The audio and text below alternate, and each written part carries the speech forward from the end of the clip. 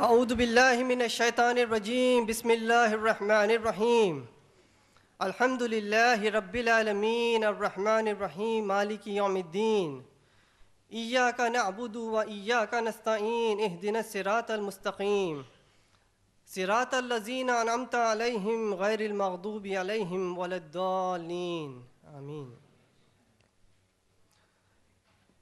In the name of Allah, the most gracious, the most merciful, Dr. William Campbell, Dr. Zakir Naik, Dr. Mazakas, Dr. Jamal Badawi, Dr. Samuel Nauman, and Mr. Sam Shamon. Distinguished guests, ladies and gentlemen, Assalamu alaikum wa rahmatullahi wa barakatuhu. Peace and blessings of Almighty Allah be upon all of you. On behalf of the organizers, the Islamic Circle of North America, I, Sayyid Sabil Ahmed, welcome all of you to this unique event, a dialogue on the topic, the Quran, the Bible in the light of science. Again, on behalf of Dr. Campbell, Dr. Zakir Naik, Islamic Circle of North America, this dialogue is being held in a spirit of friendship, understanding each other's viewpoints. A brief introduction of ICNA's activities, Islamic Circle of North America. The goals of Islamic Circle of North America are to motivate Muslims to perform their duty of being witnesses unto mankind, offering educational, training opportunities to increase the Islamic knowledge and to enhance the character. ICNA is also active in opposing immorality and oppression of all forms, supporting efforts for socio-economic justice, civil liberties in the society, strengthening the bond of humanity by serving all those in need anywhere in the world, with special focus on our neighborhood across North America. For today's unique dialogue, the two main moderators are Dr. Muhammad Naik, representing Dr. Zakir Naik, and Dr. Samuel Nauman, representing Dr. William Campbell. It is my duty to ensure a fair and proper conduct of this meeting. Therefore, we request our speakers as well as the audience to maintain due decorum for a healthy dialogue. With that, I would request Dr. Samuel Nauman to give the introduction of Dr. William Campbell. Assalamu alaikum. Thank you, Brother Sabil Ahmed. It's a pleasure and honor to be here with you this evening. And first of all, I myself, with a group of our brothers and sisters from the Christian background, really like to thank the Islamic Circle of North America and the local people who have organized this unique event. They have done a great job. They have worked very hard. And now we have come to the last moment to be here. Dr. William Campbell did his medical work in Cleveland, Ohio at Case Western Reserve University. He worked for 20 years in Morocco, where he learned Arabic. After 7 years in Tunisia, he wrote his book, Answering Dr. Maurice Bucaille's. He is a convinced Christian who likes to explain the Injil or the gospel to everyone. At age 74, Dr. Campbell is retired with 10 grandchildren. And we are really thankful and we are really happy to be here with you tonight. Thank you.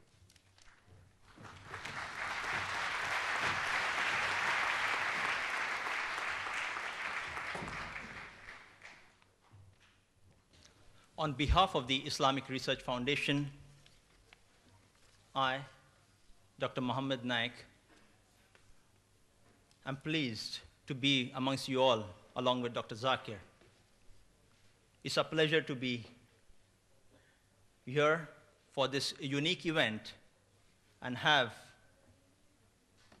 the good pleasure of having scholars like Dr. William Campbell, Dr. Jamal Badawi,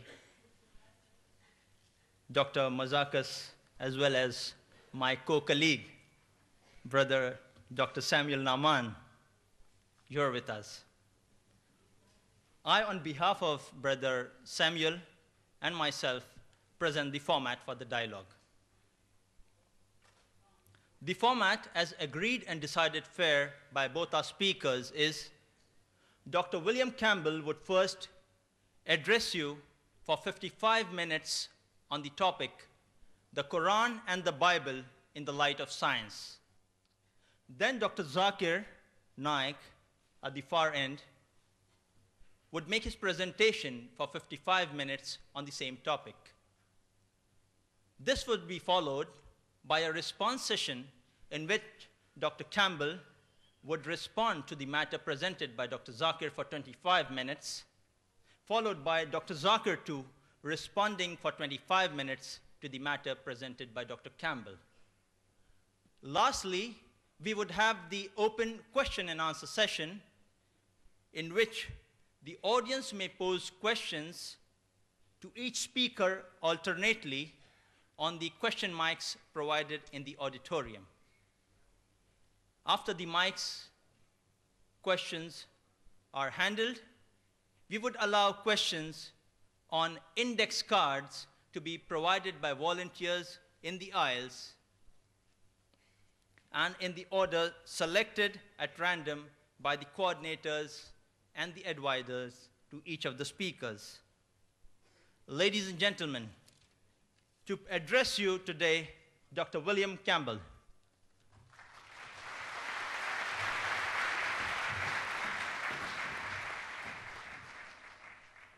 Greeting to Dr. Naik, who almost surely came the farthest.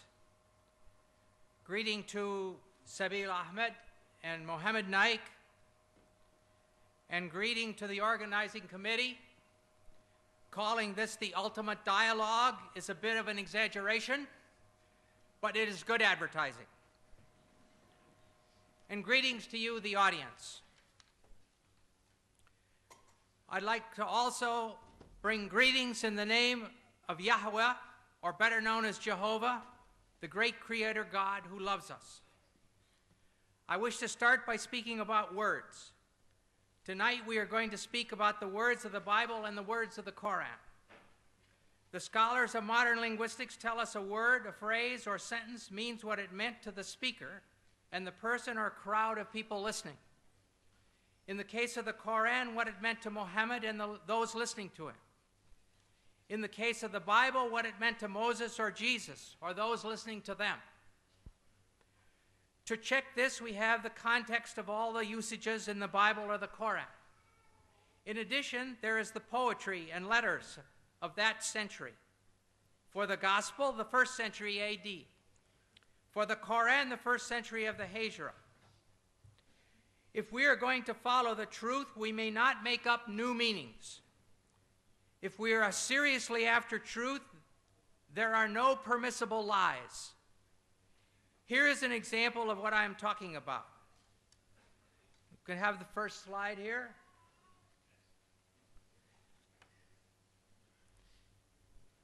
This is talking about 2 dictionaries that I have in my home, one from 1951 and 1991.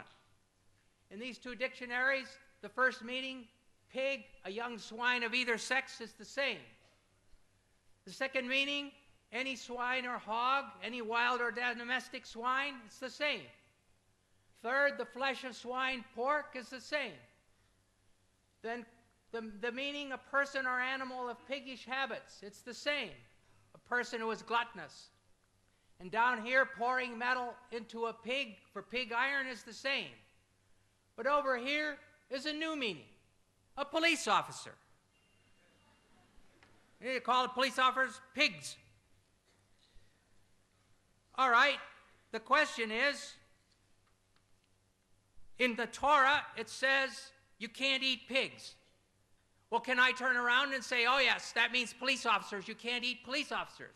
Of course not. In the Quran, Allah says can't eat pigs.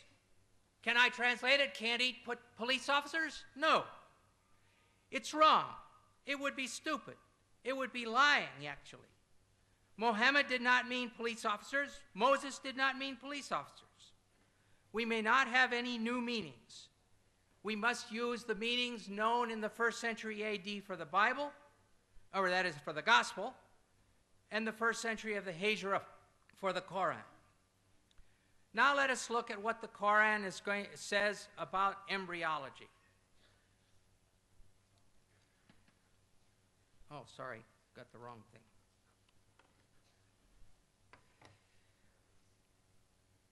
It has been said that the idea of the embryo developing through stages is a modern one, and that the Quran is anticipating modern embryology by depicting differing stages.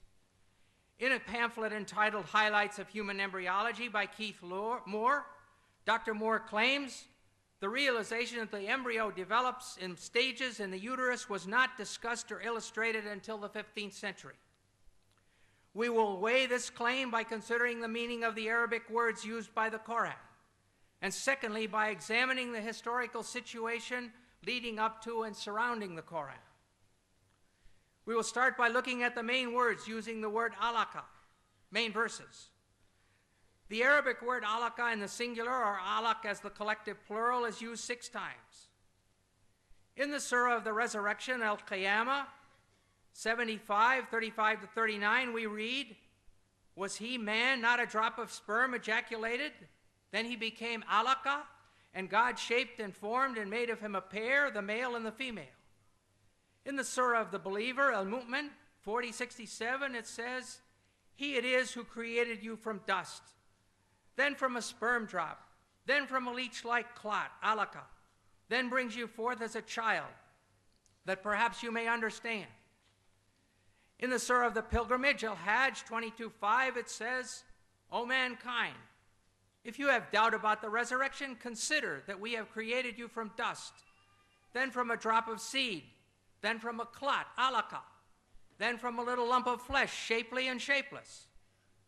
And finally, the fullest treatment is in the Surah of the Believers, Al-Mu'minun, 23:12 to 14, which reads, "Verily, we created man from a product of wet earth, then placed him as a drop of seed in a safe lodging.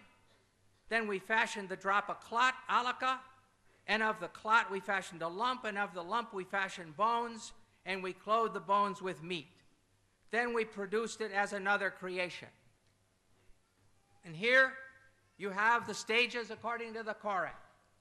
Nutfa, sperm; alaka, clot; mudagha, piece of meat; adam, bones; and the 5th stage, dressing the bones with muscles. Over the last 100+ years, this word alaka has been translated as follows. There's 10 translations here. I'm not going to read them all. 3 are in French, where it says un gomo de sang, or a clot of blood. 5 versions are English, where it's either clot or leech-like clot. 1 version is in Indonesian, at the bottom there, sigampal dara, lump of or clot of blood. And the last one is Farsi, khun basta, a clot of blood. As every reader who has studied human reproduction will realize, there is no stage as a clot during the formation of a fetus. So this is a very major scientific problem. In the dictionaries of Wer and Abdanur, the only meanings given for alaka in this feminine singular are clot and leech. And in North Africa, both of these meanings are still used. Many patients have come to me to ask for a clot to be removed from their throat. And many women have come to me and told me their period didn't come. When I say, "I'm sorry, I can't give you medicine to bring your period because I believe that's a baby," they would say, "Mazel dim, it's still blood." So they were understanding these ideas of the Quran. Lastly, we must consider the first verses which came to Muhammad in Mecca. These are found in the 96th surah called alaq, clots, from the very word that we're studying. In 96:1-2 we read, "Proclaim, in the name of your Lord who created man from alaq." Here the word is in the collective plural. This form of the word can have other meanings because alaq is also the derived verbal noun of the verb alika. The verbal noun usually corresponds to the gerund in English, as in the sentence, "Swimming is fun." Therefore, we could expect it to mean hanging or clinging or adhering. But the 10 translators listed above have all used clot or congealed blood in this verse too. In spite of the number and qualifications of these translators who use the word clot, the French Dr. Maurice Bucaille has sharp words for them. He writes, "What is more likely to mislead the inquiring reader is once again the problem of vocabulary. The majority of translations describe, for example, man's formation from a blood clot. A statement of this kind is totally unacceptable to scientists specializing in the field. This shows how great the importance of an association between linguistic and scientific knowledge is when it comes to grasping the meaning of Quranic statements on reproduction." Put in other words, Bucaille is saying, nobody has translated the Quran correctly until I, Dr. Bucaille, came along. How does Dr. Bucaille think that it should be translated? He proposes that instead of clot, the word alaka should be translated as something which clings, which would refer to the fetus being attached to the uterus through the placenta. But as all you ladies who've been pregnant know, the thing which clings doesn't stop its clinging to become chewed meat. It keeps on being the thing which clings, which is attached by the placenta for 8.5 months. Thirdly, these verses say that the chewed meat becomes bones, and then the bones are covered with muscle. They give the impression that first the skeleton is formed, and then it is clothed with flesh, and Dr. Bucaille knows perfectly well that this is not true. The muscles and the cartilage precursors of the bones start forming from the somite at the same time. At the end of the 8th week, there are only a few centers of ossification started, but the fetus is already able to make muscular movement. In a personal letter from Dr. T.W. Sadler, who's associate professor in anatomy and the author of Langman's Medical Embryology, Dr. Sadler states, at the 8th week post-fertilization, the ribs would be cartilaginous, not bone, and muscles would be present. Also at this time, ossification would just begin. Muscles would be capable of some movement at 8 weeks. It's always better to have 2 witnesses, so we shall see what Dr. Keith Moore has to say about the development of bones and muscles in his book, The Developing Human. Extracted from chapters 15 and 17, we find the following information. The skeletal system develops from mesoderm. The limb muscles develop in the limb buds that are derived from this somatic mesoderm. We see that here on this slide. It's difficult perhaps to see, but there's the limb bud.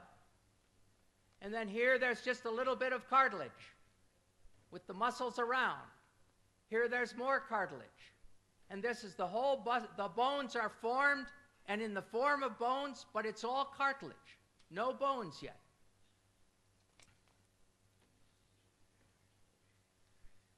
This second slide shows how it forms. Here's the cartilage. Now, just the bone looks like cartilage. And then it starts to have some calcium deposited. And then it starts to have ossification and bone formed.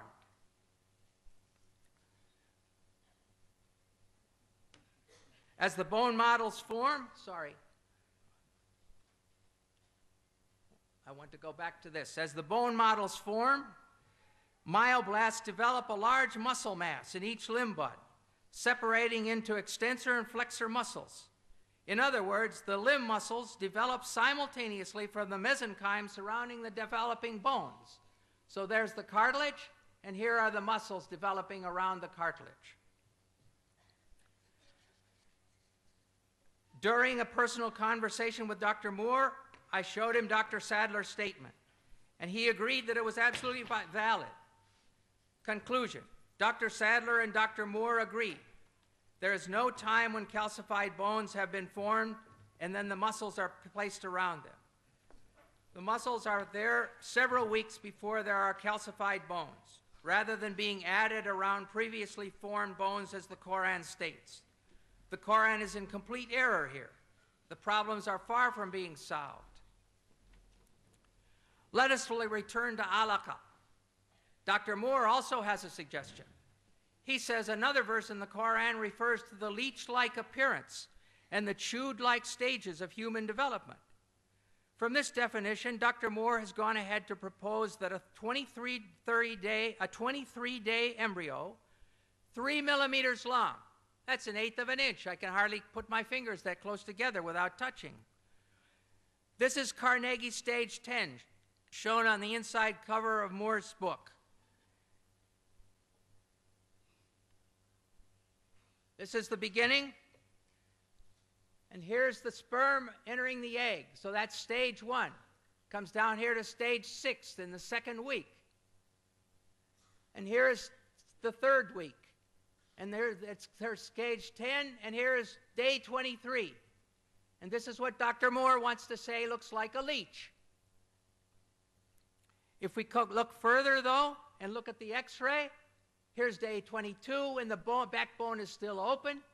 And when we look at day 23, the backbone is open there, and it's open there, and the head is wide open. It doesn't look like a leech at all. And if you keep on, and this is a diagram of it. The head is open, the rostral neuropore. And finally, this diagram shows there is the 20-day embryo. It's got a yolk sac. It's got an umbilicus. It doesn't look like a leech at all. The problem, the great problem with these new definitions for the word alaka is that no confirming examples have been provided from the Arabic used in the centuries surrounding the Hijra. The only way to establish the meaning of the word is by usage. The only way to establish whether the singular form alaka can mean a 3-millimeter embryo or the thing that clings is to bring sentences demonstrating this usage from the literature of the Arabs of Mecca and Medina close to the time of Muhammad, especially from the language of the Quraysh. This will not be an easy task because much work has already been done on the clear Arabic of the Quraysh. The early Muslims understood intuitively the need to know exactly what the Quranic words mean, and for this reason they made comprehensive studies of their language and poetry. Hamza Boubacar, former rector of the main mosque in Paris, brought up this subject at a conference on the one God in Montpellier in 1985.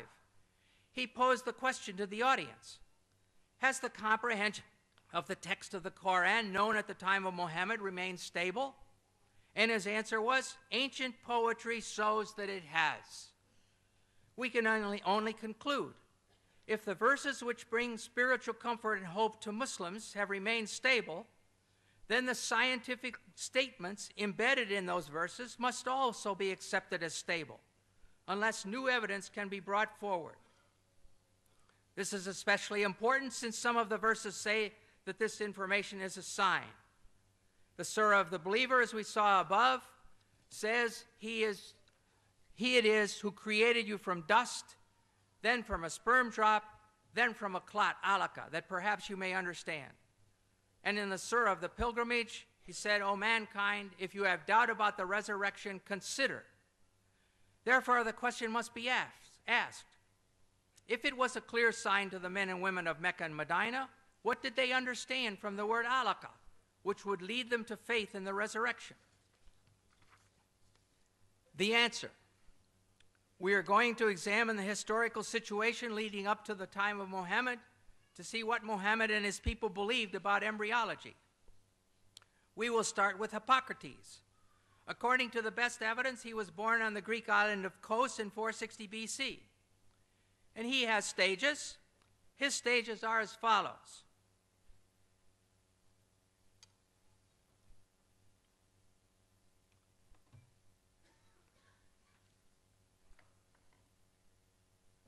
The sperm is a product which comes from the whole body of each parent.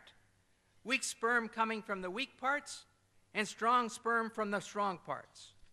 Then he goes ahead and talks about the coagulation of the mother's blood. The seed, embryo, then is contained in a membrane. Moreover, it grows because of its mother's blood, which descends to the womb. For once a woman conceives, she ceases to menstruate. Then about flesh. he says at this stage, with the descent and coagulation of the mother's blood, flesh begins to be formed with the umbilicus. And lastly, bones, he says, as the flesh grows, it is formed into distinct members by breath. The bones grow hard and send out branches like a tree. Next, we will look at Aristotle. In his book on the generation of animals, sometime about 350 BC, he gives his stages of embryology. And he talks about first semen and menstrual blood, or catamenia. In this section, Aristotle speaks of the male semen as being in a pure state. It follows that what the female would contribute to the semen of the male would be material for the semen to work on. In other words, the semen clots the menstrual blood. Then he goes to flesh. He says nature forms this from the purest material, the flesh. And from the residue thereof it forms bones. And lastly, around the flesh, around the bones, and attached to them by thin fibrous bands, grow the fleshly parts. Clearly, the Quran follows this exactly. Sperm clotting the menstrual blood, which forms meat, then the bones are formed, and lastly, around about the bones grow the fleshly parts. Next, we will consider Indian medicine. The opinion of Charaka in 123 AD and Susruta is that both the male and female contributed seed. The secretion of the male is called the sukra, semen. The secretion of the woman is called artava, or sanita, blood, and it is derived from the blood by way of food, by way of blood. Here we see that in the medicine of India, they too had the idea that the child was formed from semen and blood. Now we shall look at Galen. Galen was born in 131 AD in Pergamum, modern Bergama in Turkey. Galen says on semen, the substance from which the fetus is formed is not merely menstrual blood, as Aristotle maintained, but menstrual blood plus the two semens. The Quran agrees with Galen here when it says in Surah 76:2, "We created man from a drop of mingled sperm." Now we'll look at the Galen stages. Galen also taught that the embryo developed in stages. The first is that in which the form of the semen prevails. The next stage is when it has been filled with blood, and heart and brain and liver are still unarticulated and unshaped. This is the period that Hippocrates called fetus. The Quranic Surah 22:5 reflects this saying. Then out of a morsel of flesh, partly formed and partly unformed. And now the third period of gestation has come. Thus nature caused flesh to grow on and around all the bones. We saw above that the Quran agrees with this in Surah 23:14, where it says, "And we clothe the bones with meat." The fourth and final period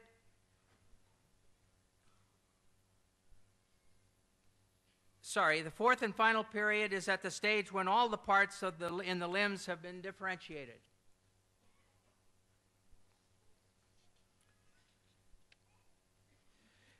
Galen was so important in medicine that just about the time of the Hijra, 4 leading medical men in Alexandria, Egypt, decided to form a medical school, using 16 books of Galen as the basis of the studies.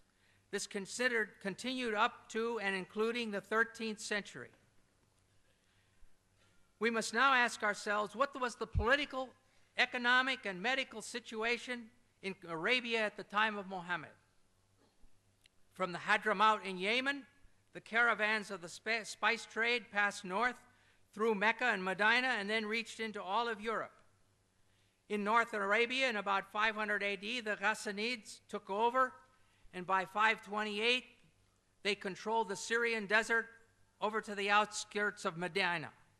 Syriac, a form of Aramaic related to Arabic, was their official language. As early as 463, the Jews translated the Torah and Old Testament from Hebrew into Syriac. The British Museum has a copy. This made it available to the Ghassan, who were Christians, and to the Jewish tribes in Arabia.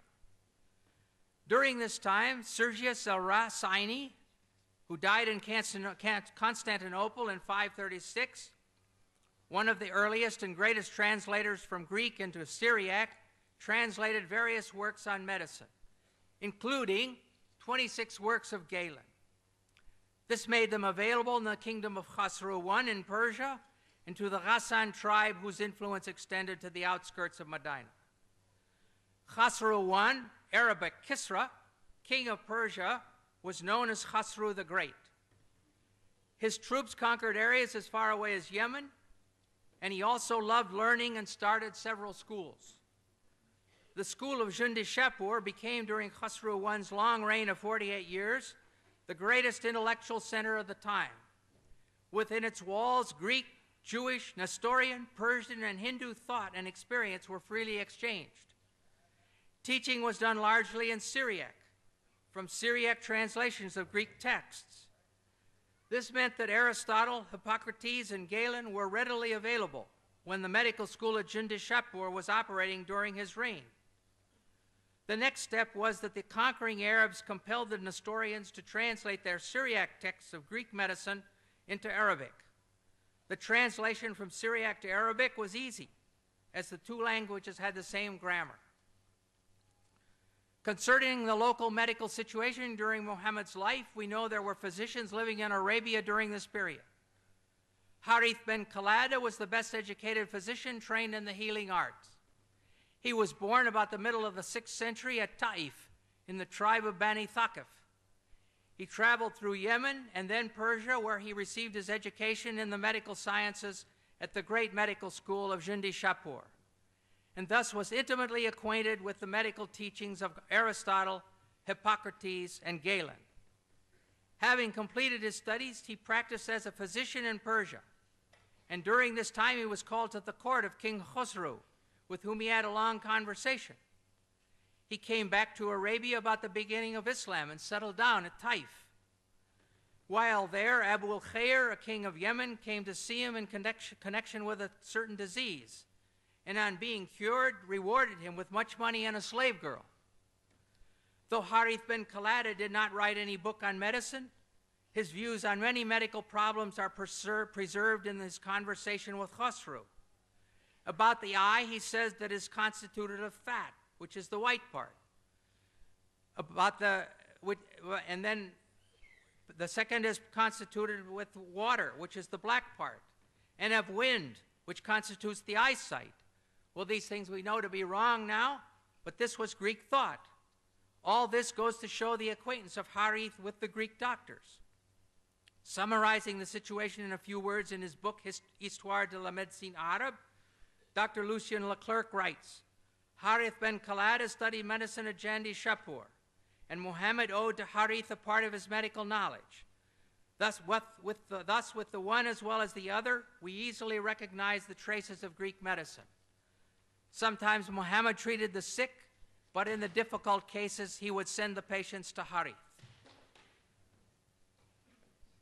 Another educated person around Muhammad was Nadir bin Harith. Not related to the doctor, he was a Qurayshite and cousin of Muhammad, and had also visited the court of Khosrow. He had learned Persian and music, which he introduced among the Quraysh at Mecca. However, he was not sympathetic to Muhammad, mocking some of the stories in the Quran. Muhammad never forgave him for this, and when he was taken prisoner at the Battle of Badr, he caused him to be put to death. In summary, we see that 1, Arabs living in Mecca and Medina in 600 had political and economic relations with people from Ethiopia, Yemen, Persia, and Byzantine. A cousin of Muhammad knew Persian well enough to do his musical studies in it. 3, the Ghassan tribe, which ruled the Syrian desert over to the gates of Medina, used Syriac, one of the main languages used to teach medicine in Jundi-Shapur, as their official language. An ill king of Yemen came to Taif to consult the physician Harith ben Khalada, who had been trained where? At Jundi-Shapur, the best medical school in that world, and to whom Muhammad sometimes sent patients. 5, during Muhammad's lifetime, a new medical school was established in Alexandria, using the 16 books of Galen as their texts. This all shows that there was ample opportunity for Muhammad and the people around him to have heard of the embryological theories of Aristotle, Hippocrates and Galen, when they went to seek treatment from Harith ben Kalada and other local doctors. Thus, when the Quran says in the late Meccan Surah of the Believer, 40:67, He it is who created you from dust, then from a sperm drop, then from a leech-like clot, that perhaps you may understand. And then in the Surah of the Pilgrimage, O mankind, if you have doubt about the resurrection, consider what we have created, that we have created you from dust. It is correct for us to ask again, what were they to understand? What were they to consider? And here are the Quranic stages again. Nutfa, sperm, alaka, clot, mudagha, piece of meat, adam, bones, and 5, dressing the bones with muscles. The answer is very clear. They were understanding and considering that which was common knowledge, the embryological stages as taught by the Greek physicians. I don't mean that Muhammad's listeners all knew the names of the Greek physicians, but they knew the embryological stages of the Greek physicians. They believed that the male sperm mixed with the female menstrual blood to cause it to clot, and this became the baby. 2, they believed there was a time when the fetus was formed and unformed. 3, they believed the bones formed first and then were covered with muscle. Allah was using that common knowledge as a sign encouraging the listeners and readers to turn to Him. The trouble is that this common knowledge was and is not true. Arab physicians after Muhammad. We must now look at 2 well-known physicians from the period after Muhammad. Obviously, they had no effect on the Quran, but they demonstrated that faith in the embryological ideas of Aristotle, Hippocrates, and Galen continued among the Arabs right up to the 1600s. If the correct translation of alaka is leech-like substance, as modern Muslims like Shabir Ali claim, there is no place where these post-Quranic doctors said so. In fact, it's just the opposite. The ideas of these Greek physicians were being used to explain the Quran, and the Quran was quoted to enlighten the meaning of the Greek physicians. The human being takes its origin from 2, this is speaking about Ibn Sina, or Avicenna. The human being takes its origin from 2 things. The male sperm, which plays the part of factor. The female sperm, first part of the menstrual blood, which provides the matter. Thus we see that Ibn Sina gave the female semen exactly the same role that Aristotle had assigned to the menstrual blood. It is difficult to overstate the importance of Ibn Sina as a scientific and philosophical authority for the pre-modern Europeans. Then we're going to look at Ibn Qayyim al-Jawziyah. Ibn Qayyim took full advantage of the agreement between Quranic revelation and Greek medicine. This is not very clear, probably, but the Hippocrates is in purplish, and the Quran is in bold type, green, and the Hadith is in purple, and commentaries are in red, and his own thoughts in sort of a blue-green. So it starts out, he says, Hippocrates said in the 3rd chapter of Kitab al-Jinnah, the semen is contained in a membrane, and it grows because of the blood of its mother, which descends to the womb. Some membranes are formed at the beginning, others after the 2nd month, and others in the 3rd month. And this phrase about the blood descending to the womb, we saw it when we looked at Hippocrates' slide. That is why God said, here the Quran is mentioned, He creates you in the womb of your mothers by one formation after another in 3 darknesses. That's Quran 39:6.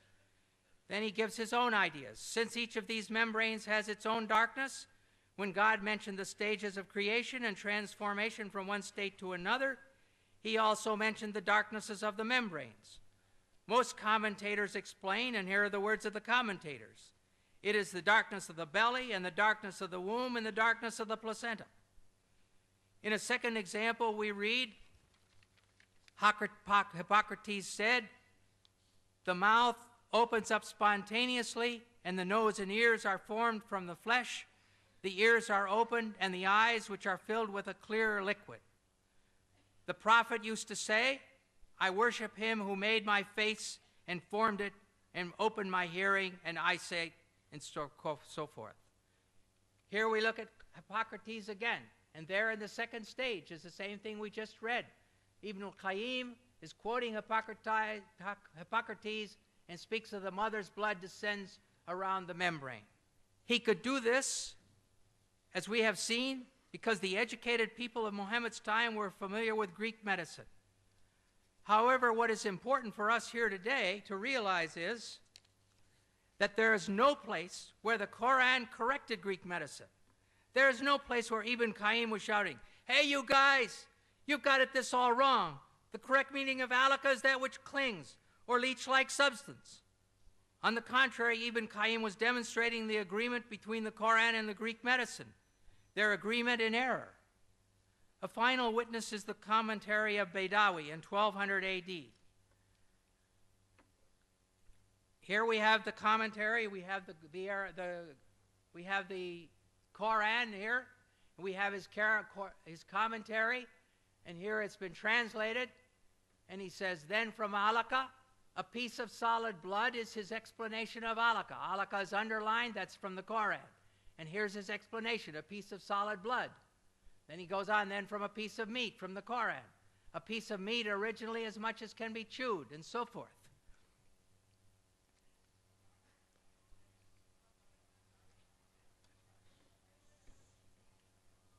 As I mentioned at the beginning of this study, it has been said that the idea of the embryo developing through stages is a modern one, and that the Quran is anticipating modern embryology by depicting differing stages.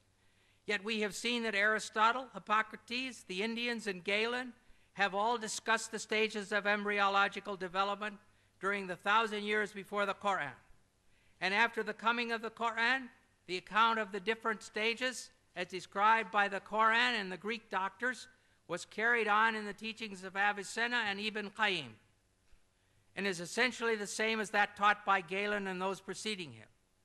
Concerning the bone stage, it's clear, as Dr. Moore demonstrated so capably in his textbook, that muscles start forming from the somites at the same time as the cartilage models of the bones. There's no bone stage where there's a skeleton sitting here and then the muscles are plastered around it. It's equally clear that alaka in the Quran means clot, and that the Quraysh who heard Muhammad speaking understood him to be referring to the menstrual blood as the female contribution to the developing baby. Therefore, we can conclude that during all these years, the Quranic verses on embryology, saying that man is created from a drop of sperm which becomes a clot, were in perfect accord with the science of the first century of the Hijra, of the time of the Quran. But when compared with the modern science of the 20th century, Hippocrates is in error, Aristotle is in error, Galen is in error, and the Quran is in error. They are all in serious error.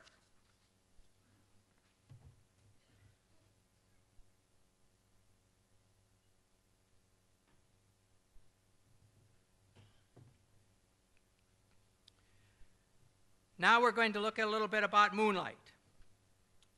Does the Quran state that the moon gives off reflected light from the sun? Before this was common knowledge. In the Surah of Noah, 71, 15, 16, it says, "See ye not how Allah has created the seven heavens one above another, and made the moon a light, nur, in their midst, and made the sun as a lamp, siraj?" The moon is called a light, Arabic nur, and the sun a lamp, siraj. Some Muslims claim that since the Quran uses different words speaking about the light of the sun and the light of the moon, it reveals that the sun is a source of light, while the moon only reflects light.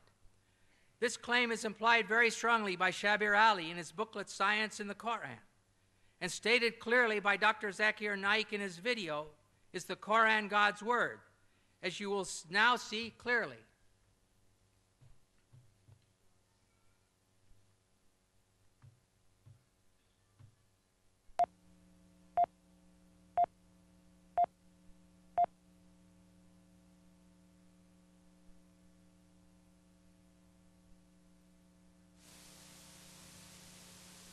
The light that we have, the light that we obtain from the moon, where does it come from? So he will tell me that previously we thought that the light of the moon was its own light. But today, after science has advanced, we have come to know that the light of the moon is not its own light, but it's a reflected light of the sun. I will ask him a question. That it is mentioned in this Quran, in Surah Al-Furqan, chapter number 25, verse number 61. Blessed is he who has created the constellation and placed therein a lamp and a moon which has reflected light. The Arabic word for moon is qamar. And the light described there is munir, which is borrowed light, or nur, which is a reflection of light. The Quran mentions that the light of the moon is reflected light. You say you discovered it today. How come it's mentioned in the Quran 1400 years ago? He will pause for a time. He won't reply immediately, and then may say, maybe it's a fluke.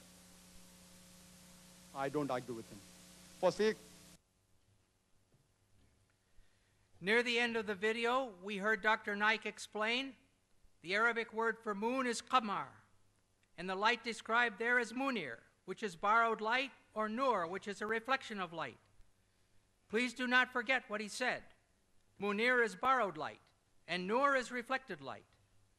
Not only is this claimed to be a statement in keeping with scientific truth, but it is also claimed to be scientifically miraculous, since this was supposedly only discovered relatively recently. It is correct that the moon does not emit its own light, but only reflects the light of the sun. But this was known already almost 1,000 years before Muhammad. Aristotle, in about 360 BC, discussed knowing that the earth was round by its shadow on the moon. He could see the earth's shadow crossing the moon if he knew that moonlight is reflected light. If you still insist that this is a miracle of scientific knowledge, then we must ask ourselves, do the Quranic words themselves support this claim? Siraj. First we shall look at Siraj. In Surah Noah, which was read above, in Surah Al-Furqan 25:61, it is simply lamp, referring to the sun. In Surah An-Naba 78:13, Sirajan Wahjan means a dazzling lamp, again indicating the sun. The words nur and munir come from the same Arabic word, root. The word munir is used 6 times in the Quran. 4 times, Surahs Al-Imran 3:184, Al-Hajj 22:8, Luqman 31:20, and Fatir 35:35. It is the phrase Kitab al-Munir, which Yusuf Ali translate as a book of enlightenment, and Pickthall uses the scripture-giving light. Clearly, this indicates a book which is radiating the light of knowledge. Nothing about reflection. Nur. It says in Surah Noah 71:16 and Yunus 10:5 that Allah made the moon a light. Thus we find that the Quran says that the moon is a light, and it never says that the moon reflects light. Moreover, in other verses, the Quran says that Allah is a nur, a light. Surah An-Nur 24:35, one of the most beautiful passages in the Quran, reads, Allah is the light, nur of the heavens and the earth. The parable of his light is as if there was a niche, and within it a lamp, the lamp enclosed in glass, the glass as it were a brilliant star, and so forth. Thus we see that the word nur is used for both the moon and Allah. Are we going to say that Allah gives off reflected light? I think not. But if you continue to insist that nur, used for the moon, means borrowed or reflected light, and we saw above that Allah is the light, nur of the heavens and the earth, what is the source of this light, siraj, of which Allah is only a reflection? Think about it. If Allah is named nur or reflected light, who or what is the siraj? Well, the Quran tells us who the siraj is, but the answer will shock you. In Surah Al-Ahzab 33, 45, 46, we find, O Prophet, truly we have sent thee as a witness, a bearer of glad tidings and a warner, and as a lamp spreading light. Here it says that Muhammad is the lamp spreading light. In Arabic, it is wasirajan muniran. Linguistically and spiritually, this is the end of the discussion. Linguistically, siraj and the adjective munir are used together for the same shining thing, the person Muhammad. It's clear munir does not mean reflected light in this verse or in any other verse. It means shining. The people of Muhammad's time understood that the moon was shining, and they were right.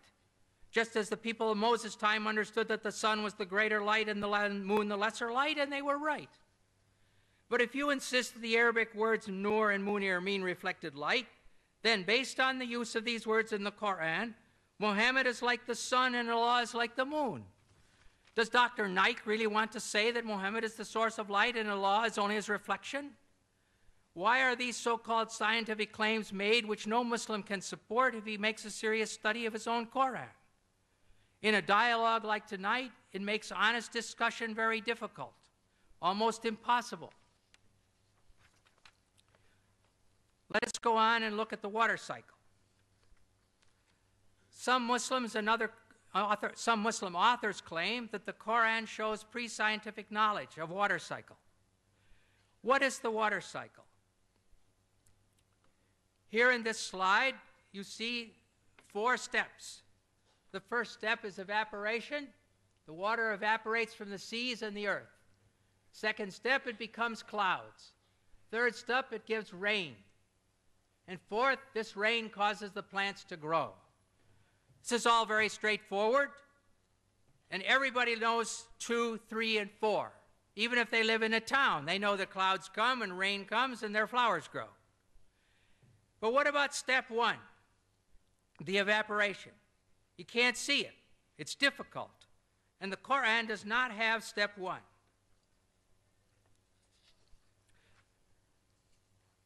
Now we're going to look at a prophet from the Bible, a prophet from 700 BC, Prophet Amos, and he writes, "He who made the Pleiades and Orion, who turns blackness into dawn and darkens day into night, and then who calls off for the waters of the sea," stage 1, "and pours them out over the face of the land," stage 3. The Lord Yahweh is his name.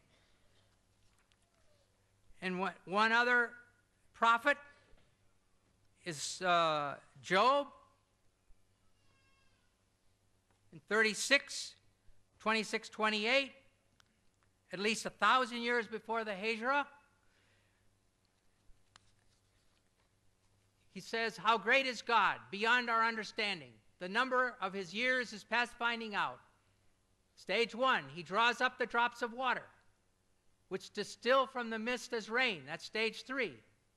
And then the clouds are mentioned, stage 2, which pour down their moisture and abundant showers fall on mankind.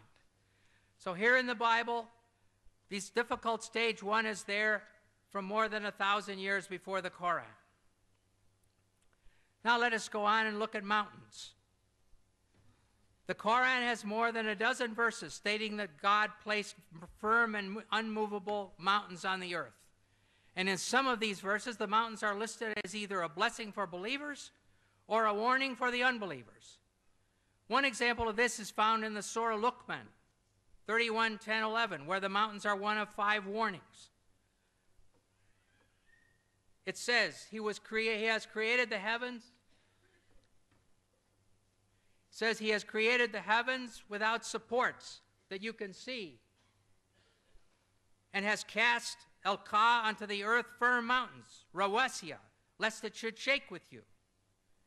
In the prophets, Al-Anbiya, 21:31, as one of 7 warnings, we read, "And we have set on the earth firm mountains, lest it should shake with you, with them." Finally, in the B, An-Nahl 16:15, says, "And he has cast El-Ka onto the earth firm mountains, Rawasiya, lest it should shake with you." We see then that the believers and unbelievers are told that Allah has done this great thing. He's thrown down and placed the mountains so that the earth will not shake violently with them. Therefore, we must ask ourselves, what did they understand? In the next 2 verses, another picture is given. The news, An-Naba 78:6-7. "Have we not made the earth an expanse and the mountains as stakes, el-jibala otadan, as those used to anchor a tent in the ground.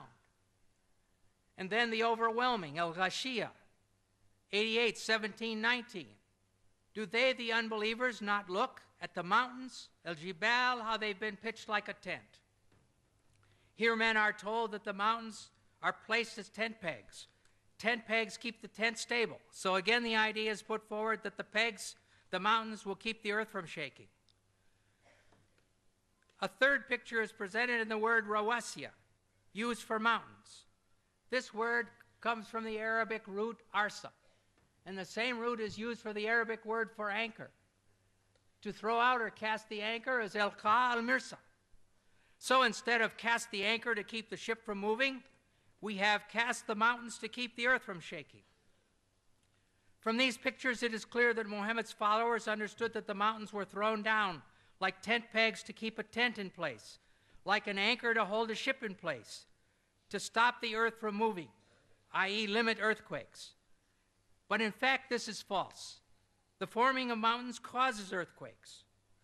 Therefore, these verses present a definite problem. Dr. Maurice Bukai recognized this and discussed them in his book, The Bible, the Quran, and Science. After quoting the above verses about mountains, he says, modern geologists describe the folds in the earth as giving foundation to the mountains, and the stability of the earth's crust results from this phenomenon of these folds. When asked about this, Professor of Geology Dr. David A. Young says, while it is true that many mountain ranges are composed of folded rock, and the folds may be of large scale, it's not true that the folds render the crust stable. The very existence of the folds is evidence of instability in the crust. In other words, mountains don't keep the earth from shaking. Their formation caused and still causes the surface of the earth to shake.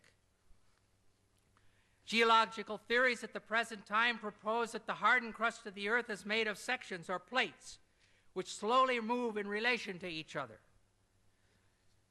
Sometimes the plates separate, like North and South America separating from Europe and Asia, and Europe and South Africa.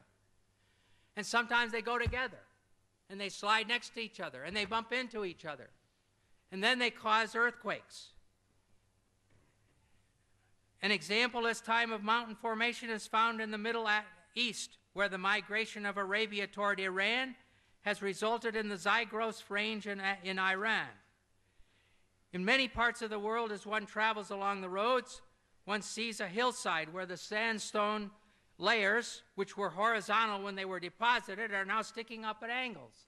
And so here you can see these sandstone layers, which were horizontal in the beginning, now they're sticking up at 75 degrees, where they were pushed up there by an earthquake, by the mountains being formed. Sometimes the plates get caught on each other and stop sliding. During this period, great forces are built up. When the forces of friction are overcome, the piece of plate that was stuck lurches forward, causing the shock wave of a thrust quake. And all of a sudden it goes thunk like this. In a recent earthquake, it was calculated that the Cocos Plate in Mexico suddenly jumped forward 3 meters. Well, if your house suddenly jumped 3 meters, it would be a catastrophe. Another type of mountain is that formed by volcanoes. Lava and ash from inside the earth are thrown out and piled up until a high mountain is formed, even from the bottom of the sea. And we can see this kind of action in this picture. I hope you can see it. Not clear, is it?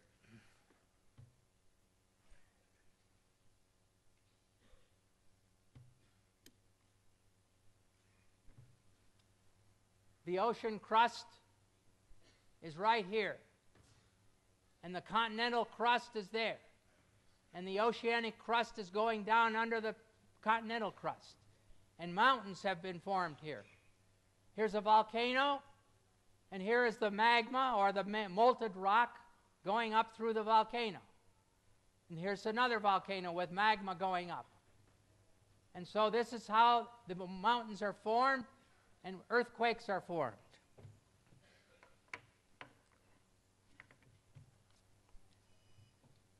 In the case of some igneous mountains, molten rock intrudes into the throat of a volcano's opening and cools, form a relatively dense intrusion, which extends below the surface of the Earth. So if this got stuck and sealed, then it would be like a plug. However, it's not a root. It does not bear the weight of the mountain. It's really a plug. Therefore, on occasion, pressure builds up under the plug, and the volcano explodes, as happened in the South Pacific at Krakatoa in 1883, when the whole island was blown away. And it happened in Mount St. Helena in our days, when the mountain was blown away.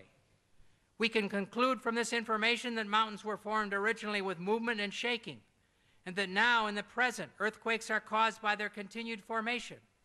When the plates buckle over each other, there are earthquakes. When the volcanoes erupt, there can be earthquakes. However, it is clear that the followers of Muhammad were understanding these verses to say that Allah threw the mountains down as tent pegs or anchors to keep the earth from shaking.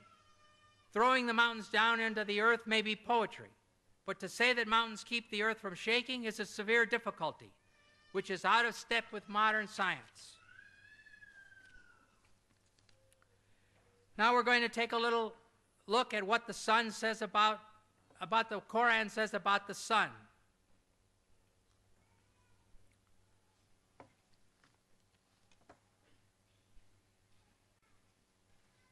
In the Surah of the Kahf, 1886, it says, until when Zul Qarnayn, that's Alexander the Great, reached the setting of the sun, he found it set in a spring of murky water. I'm sorry. In 20th century science, the sun does not set in a spring of murky water. And then in the criterion, Al-Furqan 25:45-46, it says, hast thou not turned thy vision to thy Lord, how he prolongs the shadow? If he willed, he could make it stationary. Then do we, God, make the sun its guide. What about this? As the sun's, if you think of the sun overhead, you have no shadow or a little tiny shadow. And then as the sun goes down, your shadow gets longer on the other side. Well, the sun is stationary in relation to the earth. It's not what causes the shadow to shift. The rotating earth guides the shadows. So if you demand 20th century accuracy, the surah should say, the rotating earth causes the shadows to change. I will look at a different subject, Solomon's death. Whether this is science, I don't know. Maybe sociology. Solomon's dead. He's propped up on his staff. It says the jinns worked for him as Solomon desired. Then when we decreed death upon Solomon, nothing showed them his death except a little creeping creature of the earth, which gnawed away his staff. And when he fell, the jinns saw clearly how, if they had known the unseen, they would not have continued in the humiliating penalty of work. So here's Solomon. He's dead. He's propped up on his staff, like a wakaf in Morocco, overseeing only a road gang. And no cook comes to ask him for what he wants for dinner. And no general comes for orders. And none of his nobles come to say, let's go hunting. No one notices. I'm sorry. I do not believe this story. And it won't fit 20th century sociology or 7th century sociology, where the king would never be left alone like that. Now finally, let us look at milk.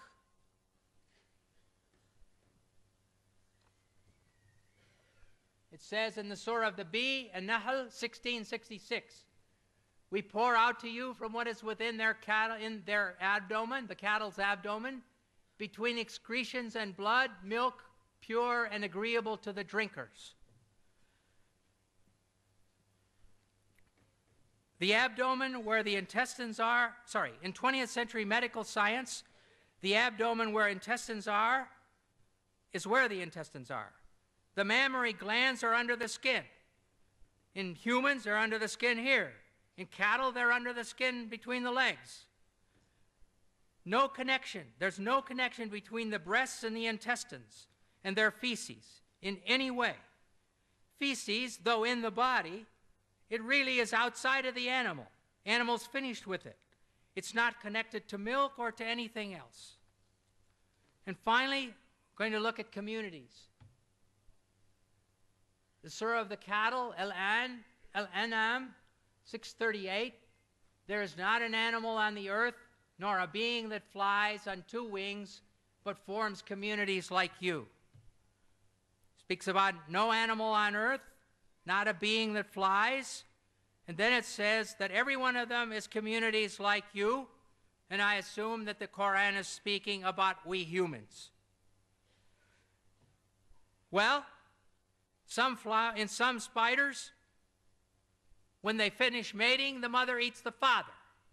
Well, I'm glad that my wife didn't eat me. Even in bees, the extra male drones are thrown out to die. Well, I'm glad also that after we had 4 children, that my wife didn't push me out of the house, too. Finally, the lions. When a lion gets old, a male lion gets old, a young lion comes along and drives him away from his own wives. And the young lion takes over the wives. But what he does with the cubs of the old lion, he kills them all. So I do not think that this sentence is true.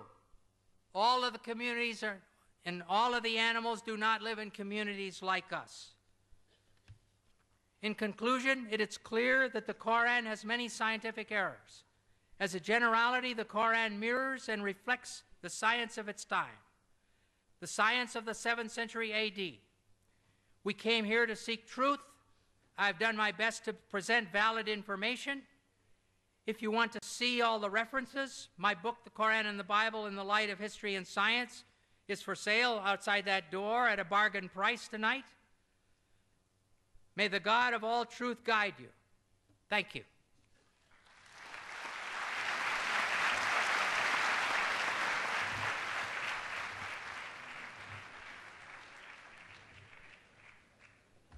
Thank you, Dr. Campbell, for your presentation. Now we have Brother Sabeel Ahmed presenting an introduction of our next speaker, Dr. Zakir Naik. Assalamu alaikum warahmatullah.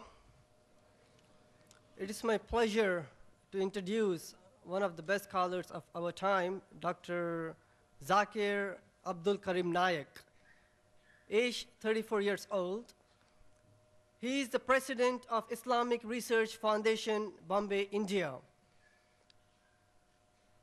Though a medical doctor with professional training, Dr. Zakir Naik is known as a dynamic international orator on Islam and comparative religion. Dr. Zakir Naik clarifies Islamic viewpoints and clears misconceptions about Islam based upon the Quran, Hadith, and other religious scriptures, as well as adhering to reason, logic, and scientific facts. He is popular for his critical analysis and convincing answers to challenging questions posed by audiences after his public talks. In the last 4 years itself, Dr. Zakir Naik has delivered more than 400 public lectures worldwide, in addition to many public talks in India. He appears regularly on many international TV and satellite TV channels, programs in several countries of the world. He has authored books on Islam and comparative religion. He has also participated in several symposiums and dialogues with prominent personalities of other religious faiths. May I announce, after the talks by both the speakers and the response session, we would be having an open question and answer session. So those who have come late, kindly note we'll have questions on the mics followed by questions on index cards. Ladies and gentlemen, may I call upon Dr. Zakir Naik to present his talk.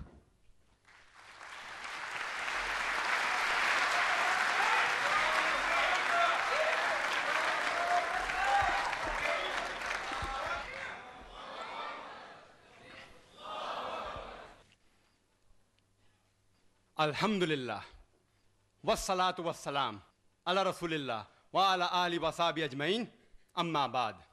A'udhu billahi minash shaitanir rajim, bismillahir rahmanir rahim. Sanurihim ayatina fil afaqi, وَفِي أَنفُسِهِمْ حَتَّى يَتَبَيَّنَ لَهُمْ أَنَّهُ الْحَقُّ أَوَلَمْ يَكْفِ بِرَبِّكَ أَنَّهُ عَلَى كُلِّ شَيْءٍ شَهِيدٌ. بسم الله الرحمن الرحيم. رب اشرح لي صدري ويسر لي أمري واحلل عقدة من لساني يفقهوا قولي.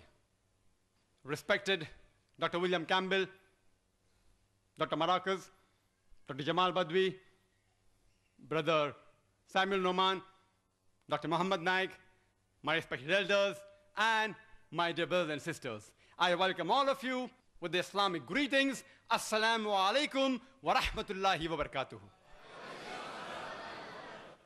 May peace, mercy, and blessings of Allah subhanahu wa ta'ala be on all of you. The topic of today's dialogue is the Quran and the Bible in the light of science. The glorious Quran is the last and final revelation which was revealed to the last and final messenger, Prophet Muhammad, peace be upon him. For any book to claim that it is a revelation from Almighty God, it should stand the test of time. Previously in the olden days, it was the age of miracles. Alhamdulillah. The Quran is the miracle of miracles. Later on came the age of literature and poetry. And Muslims and non-Muslims alike, they claim the glorious Quran to be the best Arabic literature available on the face of the earth. But today is the age of science and technology. Let us analyze whether the Quran is compatible or incompatible with modern science. Albert Einstein said, science without religion is lame, and religion without science is blind. Let me remind you that the glorious Quran is not a book of science, S-C-I-E-N-C-E. It's a book of signs, S-I-G-N-S. It's a book of ayats. And there are more than 6,000 signs, ayats, in the glorious Quran, out of which more than 1,000 speak about science. As far as my talk regarding Quran and science is concerned, I will only be speaking about scientific facts which have been established. I will not be speaking about scientific hypotheses and theories which are based on assumption without any proof, because we all know many a times science takes U-turns. Dr. William Campbell, who wrote a reply to the book of Dr. Maurice Bucaille, The Quran, the Bible in the Light of History and Science, he says in his book that there are two types of approaches. One is a concordance approach, which means a person tries to bring a compatibility between the scripture and science. And the other is the conflict approach, in which a person tries to bring a conflict between scripture and science, like how Dr. William Campbell has done very well. But as far as the Quran is concerned, irrespective whether a person uses a conflicting approach or a concordance approach, as long as you're logical, and after a logical explanation is given to you, not a single person will be able to prove a single verse of the Quran in conflict with established modern science.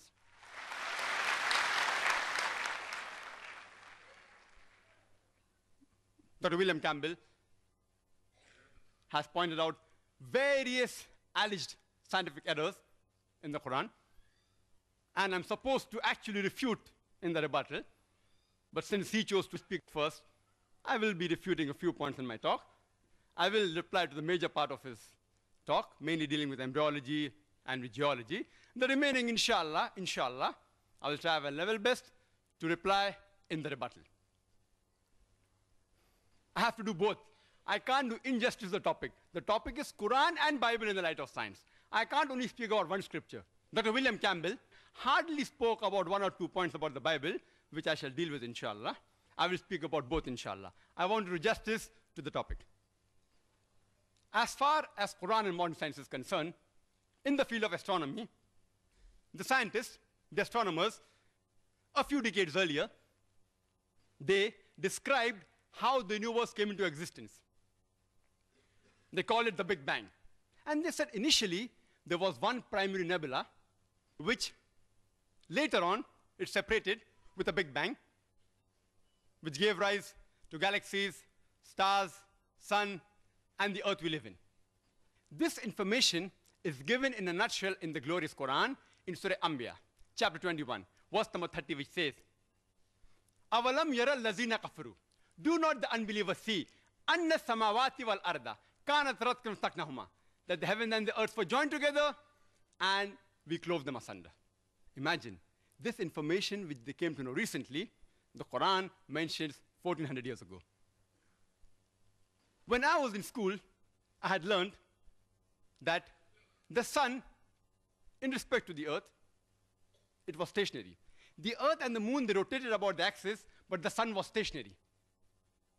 But when I read a verse of the Quran saying, in Surah Anbiya, chapter 21, verse number 33, it says, Huwa allazi khalaqa al-layla wan-nahara.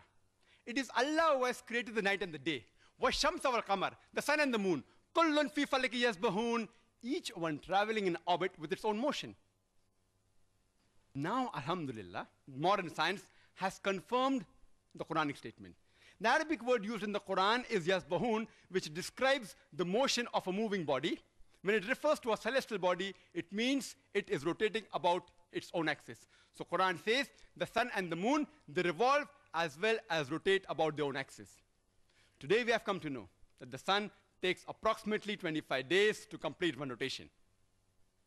It was Edwin Hubble who discovered that the universe is expanding. The Quran says in Surah Dhariyat, chapter 51, verse number 47, that we have created the expanding universe, the vastness of space. The Arabic word mosiona refers to vastness, the expanding universe. Regarding the topics on astronomy which Dr. William Campbell touched, I will deal in the rebuttal, inshallah. In the field of water cycle, Dr. William Campbell pointed out certain things. The Quran describes the water cycle in great detail. And Dr. William Campbell mentioned 4 stages. In his book, he mentions 4A and B. The last one he didn't mention in the slide, I don't know why. It says that replenishing the water table, he missed out here, maybe because it's not mentioned in the Bible. He said there is not a single verse in the Quran which speaks about evaporation. Quran says in Surah Tariq, chapter number 86, verse number 11, Rajus Sama, that by the capacity of the heavens to return. And almost all the commentators of the Quran, they said that this verse of Surah Tariq, chapter 86, verse number 11, refers to the capacity of the heaven to return back rain, meaning evaporation. Dr. William Campbell, who knows Arabic, may say, why didn't Allah subhanahu wa ta'ala specifically mention وَالسَّمَاءِ ذَاتِ الْمَطَرِ, meaning the capacity of the heaven to return back rain? Why didn't Allah mention specifically? Now we have come to know why didn't Allah do that in His divine wisdom.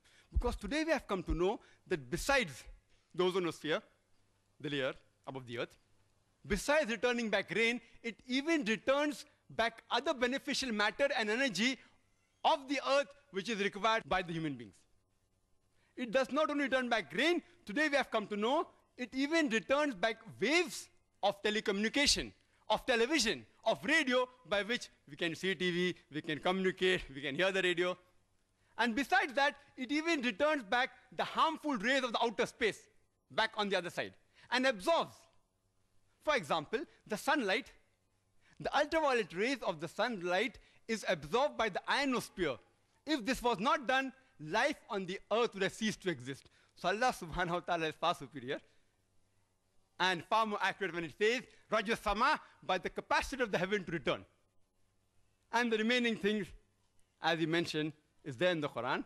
You can refer to my video cassette. The Quran describes the water cycle in great detail.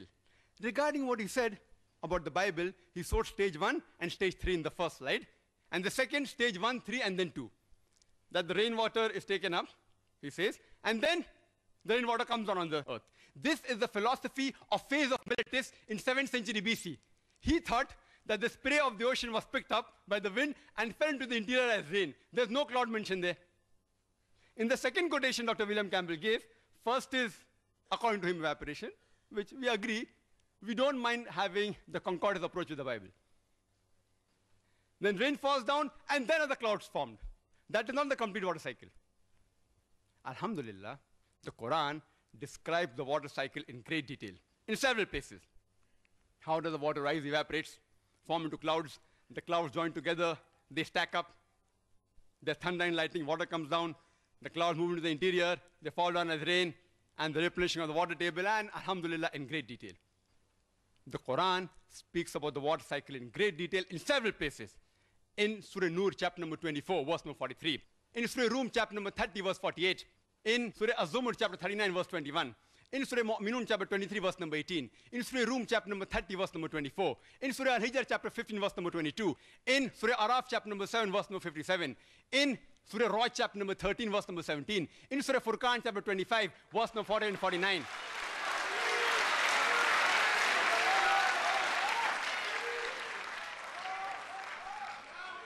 In Surah Fatir, chapter number 35, verse number 9.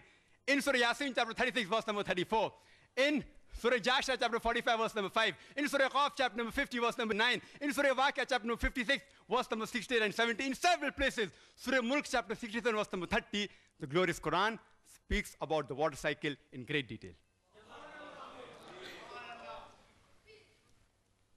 Dr. William Campbell spent maximum time on embryology, about half his talk, quite a lot on geology, and touched on other 6 topics I've noted down.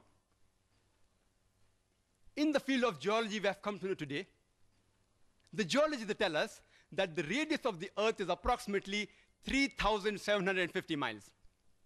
And the deeper layers, they are hot and fluid and cannot sustain life. And the superficial part of the Earth's crust which we live on, it is very thin, hardly 1 to 30 miles. Some portions are thicker, but majority 1 to 30 miles. And there are high possibility that this superficial layer, the Earth's crust, it will shake.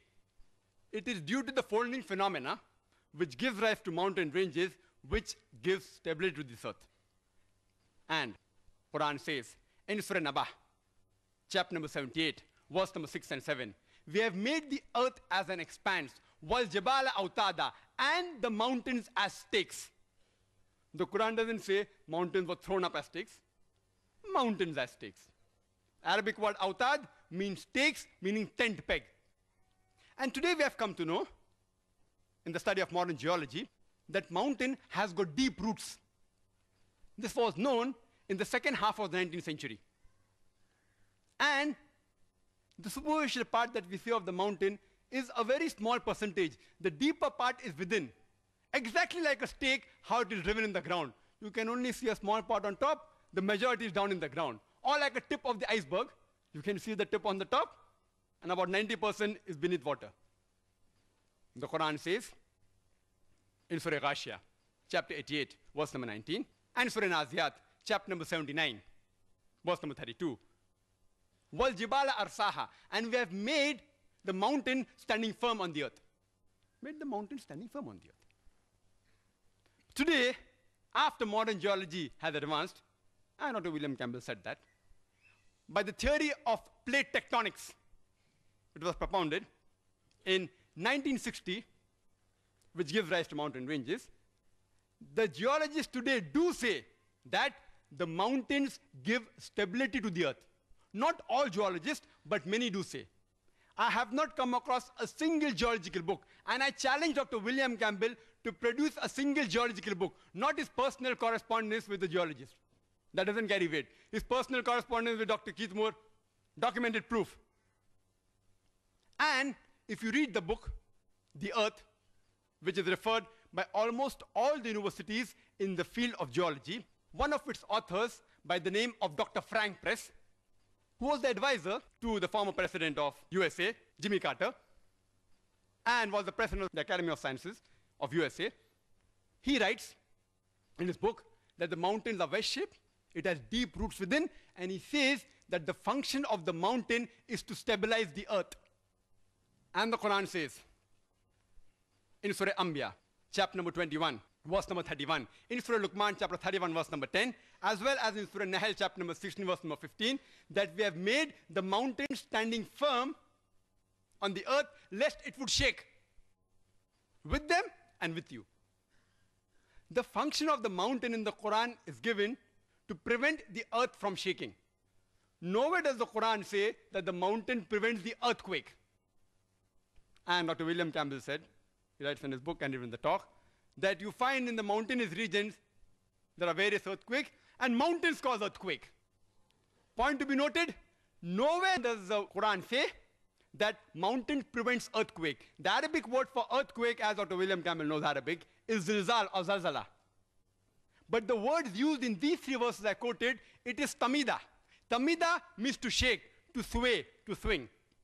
And Quran says in Surah Luqman, chapter 31, verse number 10, as well as Surah Nahl, chapter number 16, verse 15, we have put on the earth mountain standing firm, lest it would shake with you. It is tamida bikum, shake with you, indicating if the mountains were not there, if you would have walked, if you would have moved, even the earth would have moved with you. If you would have swayed, even the earth would have swayed with you. And we know normally when we walk on the earth doesn't shake. And the reason for this is, according to Dr. Frank Press and Dr. Najjar, who's from Saudi Arabia, and he wrote a full book on geological concepts in the Quran, answering almost everything what Dr. William Campbell has said in detail.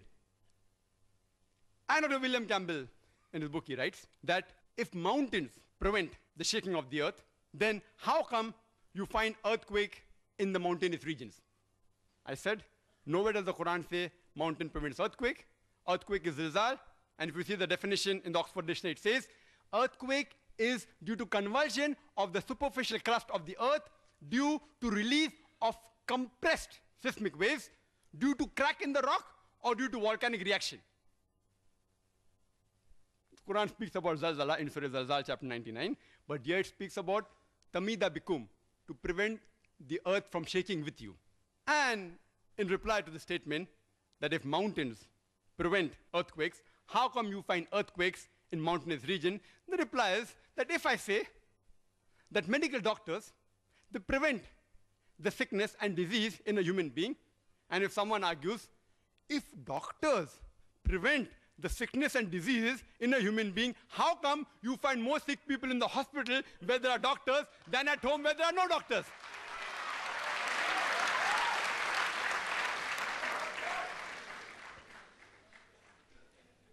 In the field of oceanology, the glorious Quran says in Surah Furqan, chapter 25, verse number 53, that it is Allah who has let free two bodies of flowing water, one sweet and palatable, the other salt and bitter. Though they meet, they do not mix. Between them there is a barrier which is forbidden to be trespassed. Quran says in Surah Rahman, chapter 55, verse number 19 and 20, Maraj al-Bahraini al-Taqyan, baynahuma barzakhun la yabghiyan. It is Allah who has let free two bodies of flowing water. Though they meet, they do not mix. Between them, there is a barrier which is forbidden to be trespassed. Previously, the commentators of the Quran wondered, what does the Quran mean? We know about sweet and salt water, but between them there is a barrier. Though they meet, they do not mix. Today, after advancement of oceanology, we have come to know that whenever one type of water flows into the other type of water, it loses its constituents and gets homogenized into the water it flows. There is a slanting homogenizing area which the Quran refers to as barzakh, unseen barrier. And this has been agreed upon by several scientists, even of America, by the name of Dr. Hay. He's an oceanologist. And Dr. William Campbell writes in his book that it is an observable phenomena. The fishermen of that time knew there were two types of water, salt and sweet. So Prophet Muhammad, during the expedition to Syria, he may have gone in the sea, or he might have spoken to these fishermen. Sweet and salt water is an observable phenomena, I agree. But people did not know that there was an unseen barrier until recently. The scientific point to be noted here is the barzakh, not the sweet and the salt water. In the field of embryology, Dr. William Campbell spent approximately half of his talk on that. Time will not permit me to reply to every small things which are illogical. I'll just give a brief reply, which will be satisfactory, inshallah. And for more details, you can refer to my video cassette, Quran Modern Science, and my other cassettes on Quran and medical science. There were a group of Arabs who collected the data dealing in the Quran about embryology and the hadith dealing with embryology, and they presented it to Professor Keith Moore, who was the chairman and the head of the Department of Anatomy in the University of Toronto in Canada. And at present, he's one of the leading scientists in the field of embryology. After reading the various translations of the Quran, he was asked to comment, and he said, most of the verses of the Quran and the Hadith are in perfect conformity with modern embryology. But there are a few verses which I cannot say that they are right. Neither can I say that they are wrong, because I myself don't know about it. And two such verses were the first two verses of the Quran to be revealed from Surah Iqra or Surah Alaq, chapter 96, verse number 1 and 2, which says, Iqra bismi rabbika alladhi khalaq. Khalaq al-insana min alaq. Read, recite, or proclaim in the name of thy Lord, who created the human beings from something which clings, a leech-like substance. Regarding Dr. William Campbell's statement that to analyze the meaning of a word, you have to see what was the meaning at that time when it was revealed, at that time when the book was written. And he rightly said that to analyze the meaning, you have to analyze the meaning at the time it was revealed and to the people who it was meant for. As far as this statement of his is concerned, regarding the Bible, I do agree with it totally, because the Bible was only meant for the children of Israel for that time. It's mentioned in the Gospel of Matthew, chapter number 10, verse number 5 and 6. Jesus Christ, peace be upon him, tells his disciples, go ye not in the way of the Gentiles. Who are the Gentiles? The non-Jews, the Hindus, the Muslims. But rather go to the lost sheep of the house of Israel. Jesus Christ, peace be upon him, said in the Gospel of Matthew, chapter number 15, verse number 24, I am not sent but to the lost sheep of the house of Israel. So Jesus Christ and the Bible were only meant for the children of Israel. Since it was meant for them, to analyze the Bible, you have to use the meaning of the word which was utilized at that time. But the Quran was not meant only for the Arabs of that time. Quran is not meant only for the Muslims. The Quran is meant for the whole of humanity. And it is meant to be for eternity. Quran says in Surah Ibrahim, chapter 14, verse 52, in Surah Baqarah, chapter number 2, verse 185, and Surah Zumar, chapter 39, verse 41, that the Quran is meant for the whole of humankind. And Prophet Muhammad, peace be upon him, was not sent only for the Muslims or the Arabs. Allah says in the Quran, in Surah Anbiya, chapter number 21, verse number 107, وَمَا أَرْسَلْنَاكَ إِلَّا رَحْمَةً لِلْعَالَمِينَ, that we have sent thee as a mercy, as a guidance to the whole of humankind.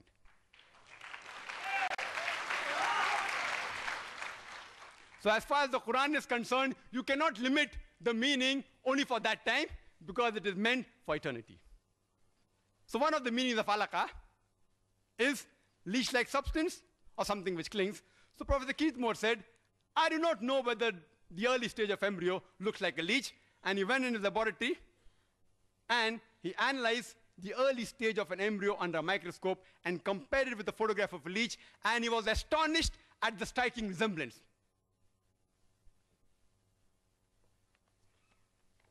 This is the photograph of a leech and human embryo. What Dr. William Campbell showed you is the other perspective of it. If I show this book, it looks like a rectangle. If I show you like that, it's a different perspective.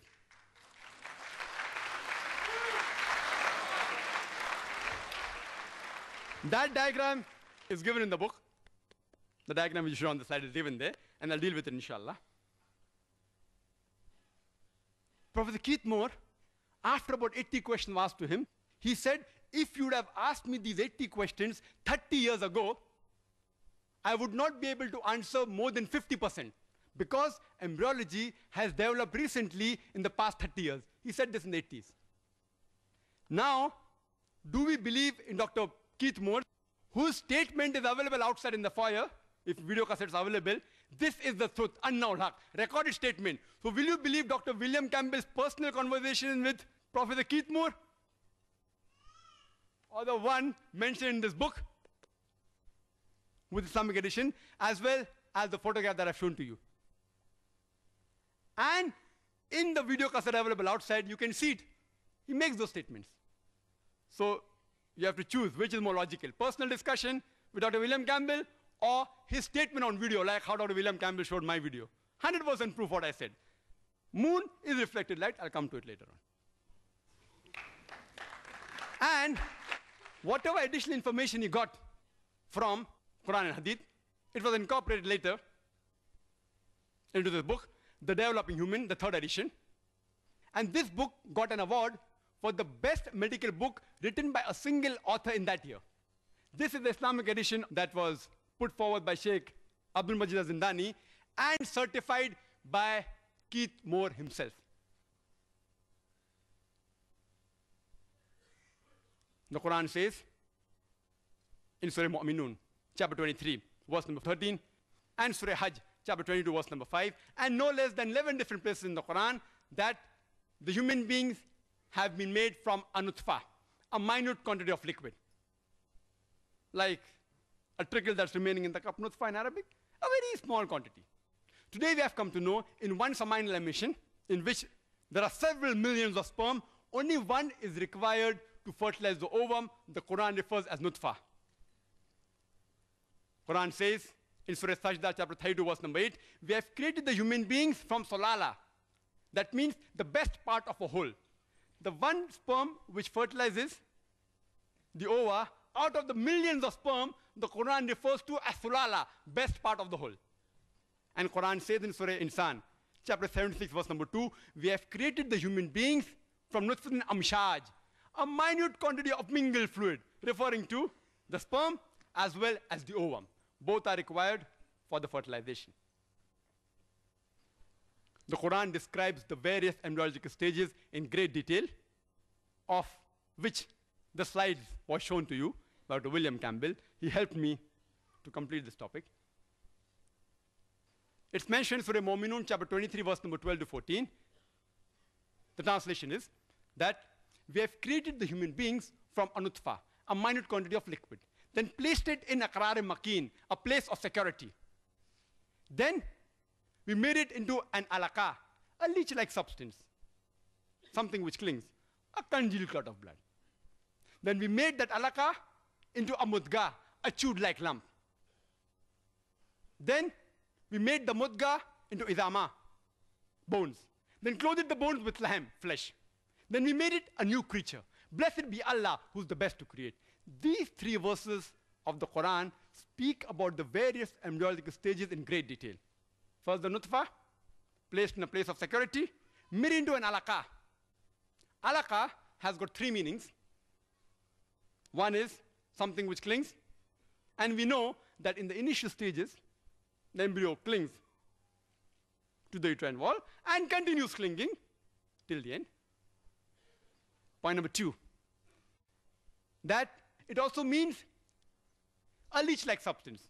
And as I discussed earlier, the embryo in the initial stages does look like a leech. Besides looking like a leech, it also behaves like a leech. It receives its blood supply from the mother, like a bloodsucker. And the third meaning, which Dr. William Campbell objected to, that is the right meaning, the congealed clot of blood, and that's why Quran has a scientific error.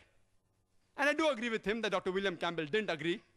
He said, how can it mean a congealed clot of blood? Because this is the case, and the Quran is wrong. I'm sorry to say, Quran is not wrong. Dr. William Campbell, with due respect to him, he's wrong. Because today, after advancement of embryology, even Dr. Keith Moore, he says that in the initial stages, the embryo, besides looking like a leech, also looks like a congealed clot of blood. Because in the initial stages of the stage of alaqa, 3 to 4 weeks, the blood is clotted within closed vessels. And Dr. William Campbell made it easy for me. He showed you a slide.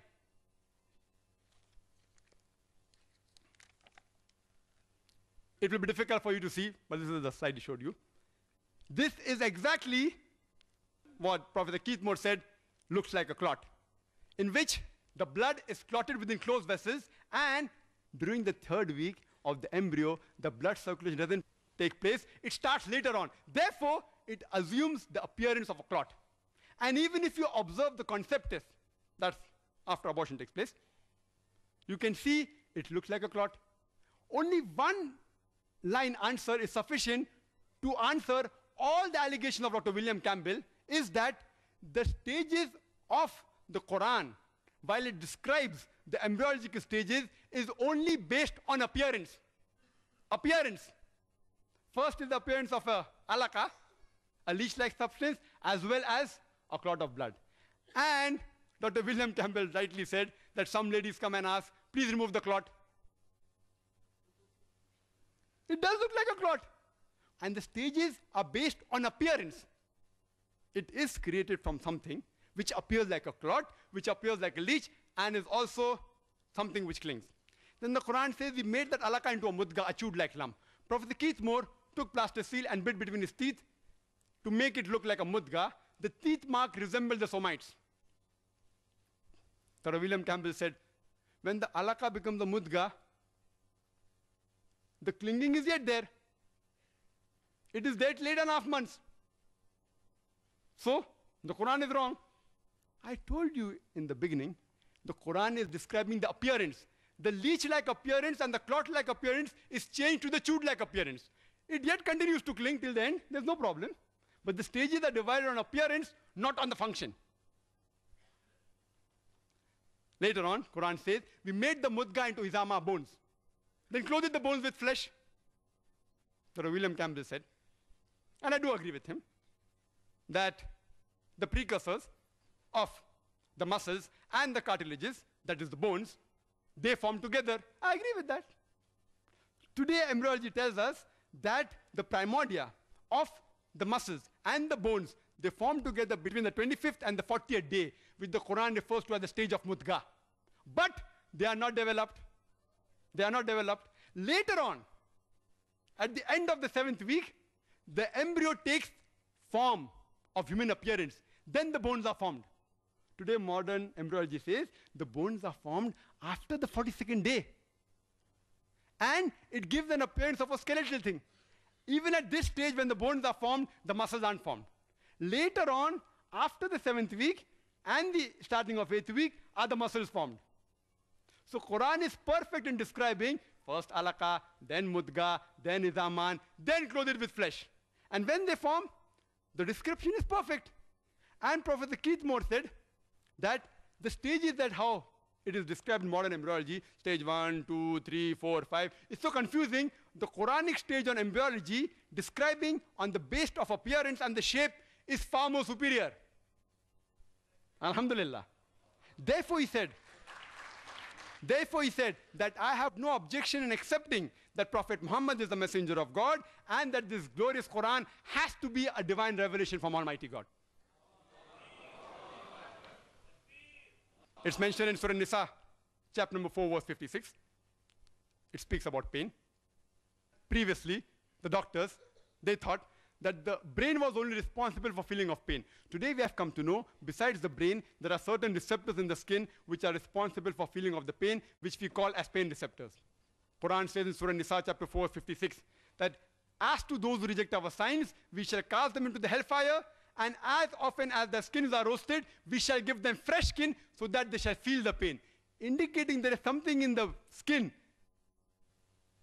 Professor Takla Takashan, who is the head of the Department of Anatomy in Chiang Mai University in Thailand, only on the basis of this one verse, he proclaimed the Shahada in the 8th Medical Conference in Riyadh and said, La ilaha illallah Muhammad Rasulullah, that there's no God but Allah and Prophet Muhammad, peace be upon him, is the messenger of Allah.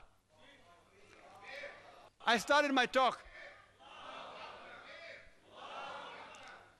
by quoting the verse of the glorious Quran from Surah Fussilat, chapter 41, verse 53, which says, Sanurihim ayatina fil afaqi wa fi anfusihim hatta yatabayyana lahum annahu al-haq awalam yakfi bi rabbika annahu ala kulli shay'in shaheed, that soon we shall show them our signs in the furthest region of the horizons and into their soul until it is clear to them that this is the truth.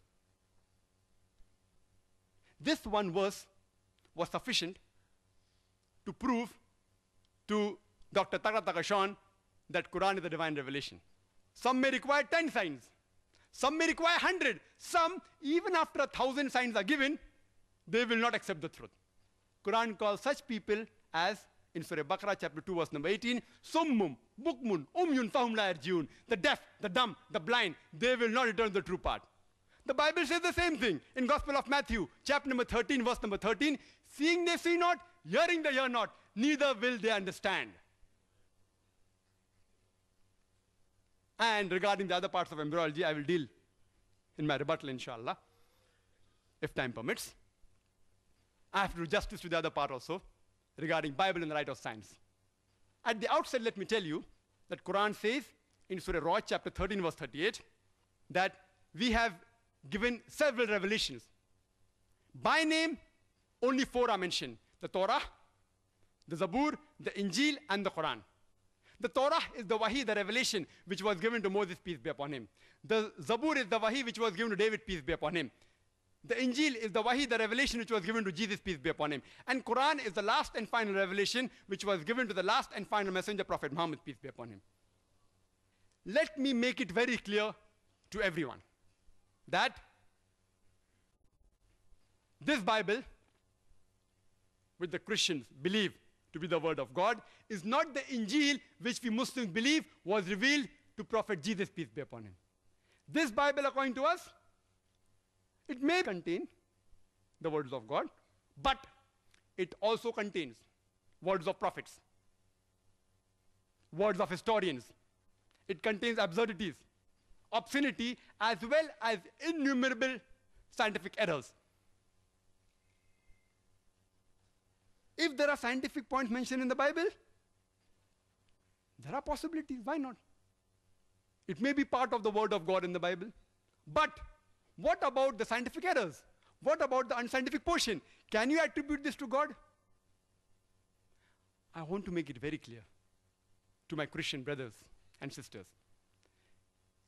The purpose of my presentation on Bible and science is not to hurt any Christian's feeling. If while presenting, if I hurt your feelings, I do apologize in advance. The purpose is only to point out that a God's revelation cannot contain scientific errors. As Jesus Christ, peace be upon him, said, search ye the truth, and the truth shall free you. You have the Old Testament, you have the New Testament. Now you should follow the last and final testament, which is the glorious Quran. As far as Dr. William Campbell is concerned, I can be more liberal with him because he has written a book, Quran, Bible in the Light of History and Science. He has given a presentation and he's a medical doctor. I don't have to be very formal with him. As far as the other Christian brothers and sisters are concerned, I apologize if I hurt your feelings during the presentation. Let's analyze what does the Bible say about modern science. First, we'll deal with astronomy. The Bible speaks about the creation of the universe. In the beginning, first book of Genesis, first chapter, it's mentioned. It says, Almighty God created the heavens and the earth in 6 days and talks about an evening and a morning, referring to a 24-hour day. Today, scientists tell us that the universe cannot be created in a 24-hour period of 6 days. Quran too speaks about 6 ayyams. The Arabic word singular is yom, plural is ayyam. It can either mean a day of 24 hours or it is a very long period, an eon, an epoch. Scientists say we have no objection in agreeing that the universe, it could have been created in 6 very long periods. Point number 2. Bible says in Genesis chapter number 1, verse 3 and 5. Light was created on first day. Genesis chapter 1, verse 14 to 19. The cause of light, stars, and the sun, etc., was created on 4th day. How can the cause of light be created on the 4th day later than the light which came into existence on the first day? It's unscientific. Further, the Bible says, Genesis chapter 1, verse 9 to 13, earth was created on the 3rd day. How can you have a night and day without the earth? The day depends upon the rotation of the earth. Without the earth created, how can you have a night and day? Point number 4. Genesis chapter number 1, verse 9 to 13 says, earth was created on 3rd day. Genesis chapter 1, verse 14 to 19 says, the sun and the moon was created on the 4th day. Today, science tells us that Earth is part of the parent body, the sun. It cannot come into existence before the sun. It's unscientific. Point number 5. The Bible says in Genesis chapter number 1, verse number 11 to 13, the vegetation, the herbs, the shrubs, the trees, they were created on the third day. And the sun, Genesis chapter number 1, verse 14 to 19, was created on the fourth day. How can the vegetation come into existence without sunlight? And how can they survive without sunlight? Point number 6. Point number 6. That the Bible says in Genesis chapter 1, verse number 16, that God created two lights. The greater light, the sun, to rule the day, and the lesser light, the moon, to rule the night. The actual translation, if you go to the Hebrew text, it is lamps. Lamps, having light of its own. And that you'll come to know better if you read both the verses, Genesis chapter 1, verse 16 as well as 17. Verse number 17 says, and Almighty God placed them in the firmament to give light to the earth. To give light to the earth, indicating that sun and the moon has its own light, which is in contradiction with established scientific knowledge that we have. There are certain people who try and reconciliate and say that the 6 days mentioned in the Bible, it actually refers to epochs like the Quran, long period, not 624 days. It's illogical. You read the Bible, evening, morning, it clearly states 24 hours, it indicates. But even if I use a concordance approach, no problem. I agree with your illogical argument. Yet, they will only be able to solve the first scientific error of 6 days creation, and second, that first day light and third day earth. The remaining 4, yet they cannot solve. Some further say that if it's a 24 period, why can't the vegetables survive for 124 day without sunlight? I say fine. If you say that the vegetables were created before the sun and can survive for 124 day, I have got no objection. But you can't say the days mentioned are 24 hours as well as epochs. You can't have the cake and eat it both. If you say it is long period, you solve point number 1 and 3. The remaining 4 are yet there. If you say the days are 24 days, you solve only point number 5. The remaining 5 are yet there. It becomes unscientific. I leave it to Dr. William Campbell, whether he wants to say it is long period and say that there are only 4 scientific errors, or say it is a 24 days and say there are only 5 scientific errors in the creation of the universe. Regarding the concept of Earth, there are various scientists who have described how will the world end. Hypothesis. Some may be right, some may be wrong. But either the world will perish or the world will live forever. Both cannot take place simultaneously. It's unscientific. But this is exactly what the Bible says. It's mentioned in the Bible. In the book of Hebrews, chapter number 1, verse number 10 and 11. And in the book of Psalms, chapter number 102, verse number 25 and 26, that Almighty God created the heavens and the earth, and they will perish. Exactly opposite is mentioned in the book of Ecclesiastes, chapter number 1, verse number 4, and the book of Psalms, chapter number 78, verse number 69, that the earth will abide forever. I leave it to Dr. William Campbell to choose which of the 2 verses are unscientific. The first pair or the second pair. One has to be unscientific. Both cannot take place. The world cannot abide forever as well as perish. It's unscientific. Regarding the heavens, the Bible says in Job chapter 26 verse 11 that the pillars of the heaven will tremble. Quran says in Surah Luqman chapter 31 verse number 10 that the heavens are without any pillars. Don't you see it? Don't you see the heavens are without any pillars? Bible says heaven has got pillars. Not only do the heavens have got pillars, Bible says in the first book of Samuel, chapter number 2, verse number 8, as well as the book of Job, chapter number 9, verse number 6, and the book of Psalms, chapter number 75, verse number 3, that even the earth have got pillars. In the field of diet and nutrition, let's analyze what does the Bible say. The Bible says in the book of Genesis, chapter number 1, verse number 29, that God has given you all the herbs bearing seeds, the trees bearing fruits, those that bear seed, as meat for you. New International Version says the seed-bearing plant and The trees bearing fruits, bearing seeds are food for you, all of them. Today, even a layman knows that there are several poisonous plants like wild berries, strychnine, datura, plants containing alkaloid, oleander, buckeye pod, that which if you ingest, if you eat, there are high possibilities you may die. How come the creator of the universe and human beings doesn't know that if you have these plants, you will die? I hope Dr. William Campbell doesn't give this vegetarian diet to his patients. The Bible has a scientific test how to identify a true believer. It's mentioned in the Gospel of Mark, chapter number 16, verse number 17 and 18.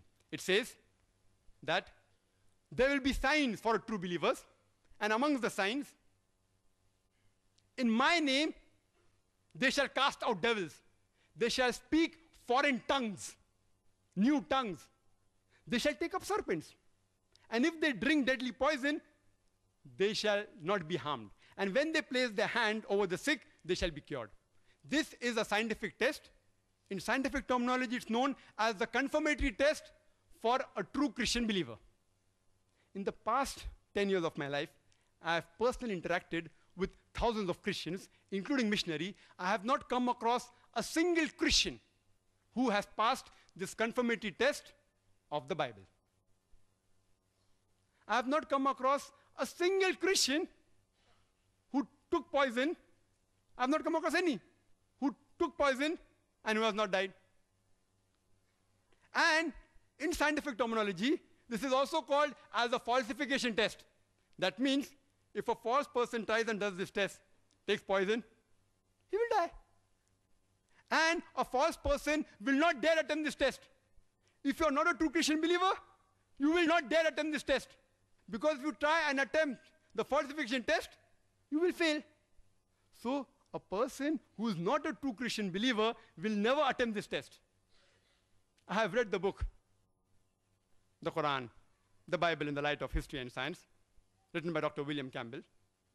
And I assume that he is a true Christian believer. And at least I would like him to confirm to me about the falsification test.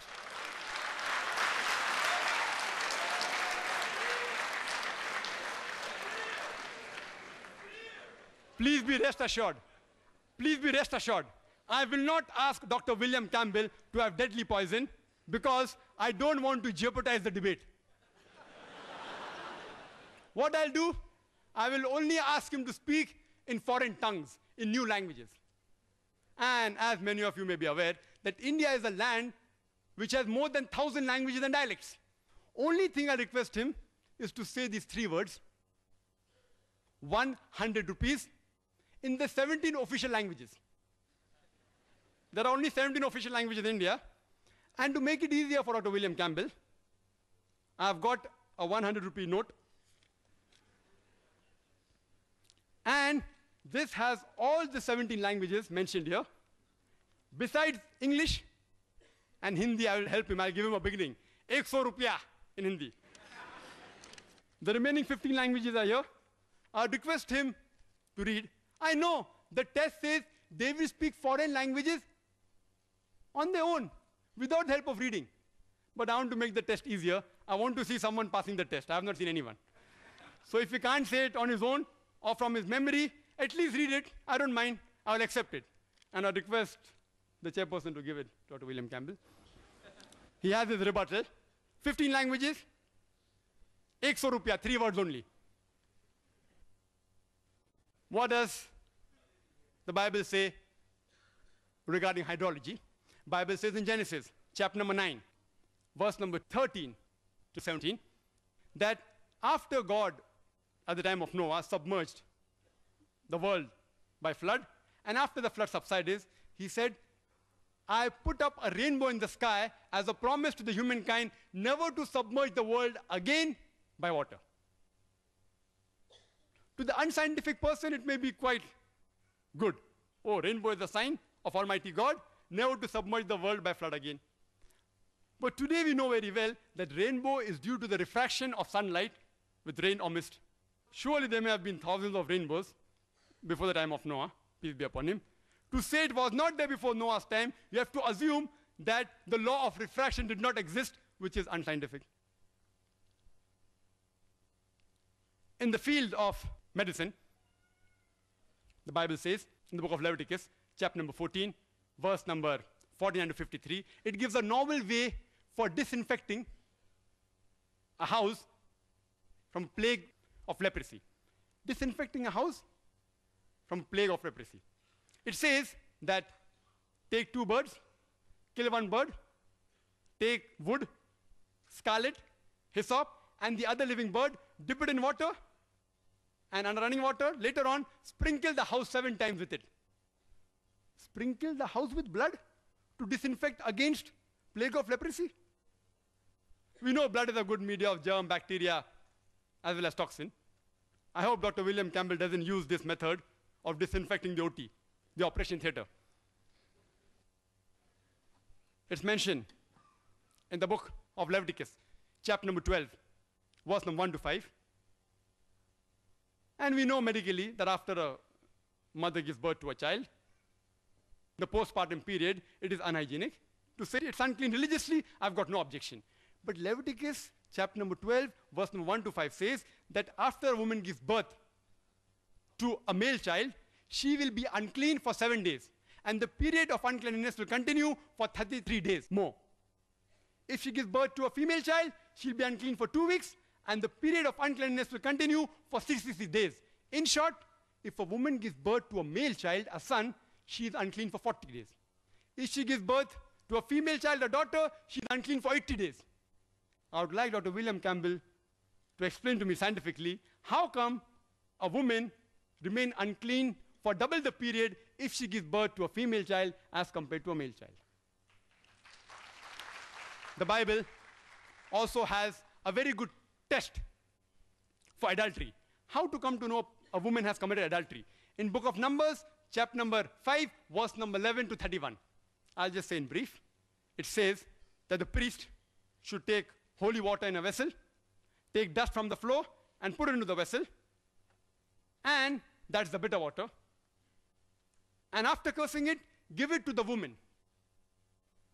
And if the woman has committed adultery, after she drinks it, the curse will enter her body, the stomach will swell, the thigh will rot, and she shall be cursed by the people.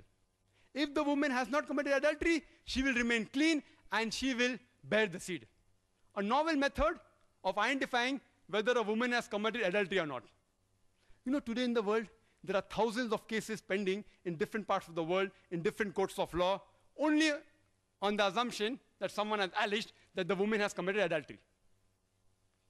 I had read in the newspapers, and I came to know from the media that the president of this great country, Mr. Bill Clinton, he was involved in a sex scandal about 2 years back. I wonder that why didn't the American court use this bitter water test for adultery? He would have gone scot-free immediately.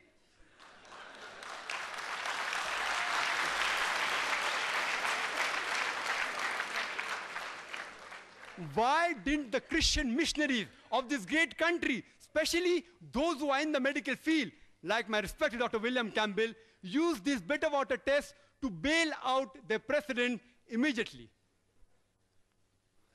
Mathematics is a branch which is closely associated with science, with which you can solve problems, etc. There are thousands of contradictions in the Bible. Hundreds deal with mathematics. I'll just touch on few of them.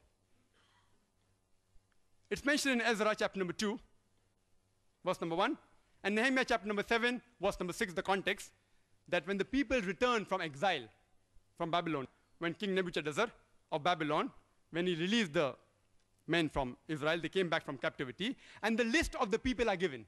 The list is given in Ezra chapter number 2, verse number 2 to 63, and Nehemiah chapter number 7, verse number 7 up to 65. The list is given with the names as well as number of people released. In these 60 verses, there are no less than 18 times the name is exactly the same, but the number is different. There are no less than 18 contradictions in less than 60 verses of these two chapters.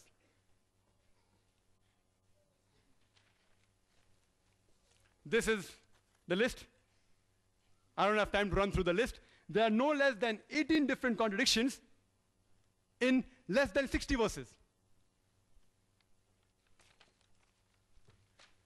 Further, it's mentioned in Ezra, chapter number 2, verse number 64, that the total congregation, if you add up, it comes to 42,360. And if you read in Nehemiah chapter number 7, verse number 66, there also the total is the same, 42,360. But if you add up all these verses, which I had to do my homework, this is the list. This is the list of Ezra. This is the list of Nehemiah. Ezra chapter number 2, Nehemiah chapter number 7. If you add up, I had to do my homework. If you add up, in Ezra chapter number 2, it doesn't come to 42,360, it comes to 29,818. And if you add up Nehemiah chapter number 7, even there it doesn't come to 42,360, it comes to 31,089. The author of the Bible, presumed to be Almighty God, does not know simple addition. If you give this problem even to a person who's passed elementary school, he'll be able to get the right answer. If you add up all the 60 verses, it's so easy. Almighty God didn't know adding knows billah, if we presume that this is the word of God. Further, if we read in Ezra chapter number 2, verse number 65, it says there were 200 singing men and women. Nehemiah chapter number 7, verse 67, there were 245 singing men and women. Were they 200 or were they 245 singing men and women? Context is the same, a mathematical contradiction. It's mentioned in the 2 Kings, chapter number 24, verse number 8, that Joachim was 18 years old when he began to reign Jerusalem, and he reigned for 3 months and 10 days. 2 Chronicles, chapter number 36, verse number 9 says that Joachim was 8 years old when he began to reign, and he reigned for 3 months, 10 days. Was Joachim 18 years when he began to reign, or was he 8 years old? Did he reign for 3 months, or did he reign for 3 months, 10 days? Further, it's mentioned in the 1 Kings, chapter number 7, verse number 26, that in Solomon's temple, in his molten sea, he had 2,000 baths. In 2 Chronicles, chapter number 4, verse number 5, he had 3,000 baths. Did he have 2,000 baths, or did he have 3,000 baths? That I leave it upon Dr. William Campbell to decide which is correct. There is a clear-cut mathematical contradiction. Furthermore, it's mentioned in the 1 Kings, chapter number 15, verse number 33, that Baasha, he died in the 26th year of reign of Asa. And 2 Chronicles, chapter number 16, verse number 1 says that Baasha invaded Judah in the 36th year of the reign of Asa. How can Baasha invade 10 years after his death? It's unscientific. To make it easier for Dr. William Campbell to answer to the points I have raised, I'll just mention it in brief. The points that I mentioned.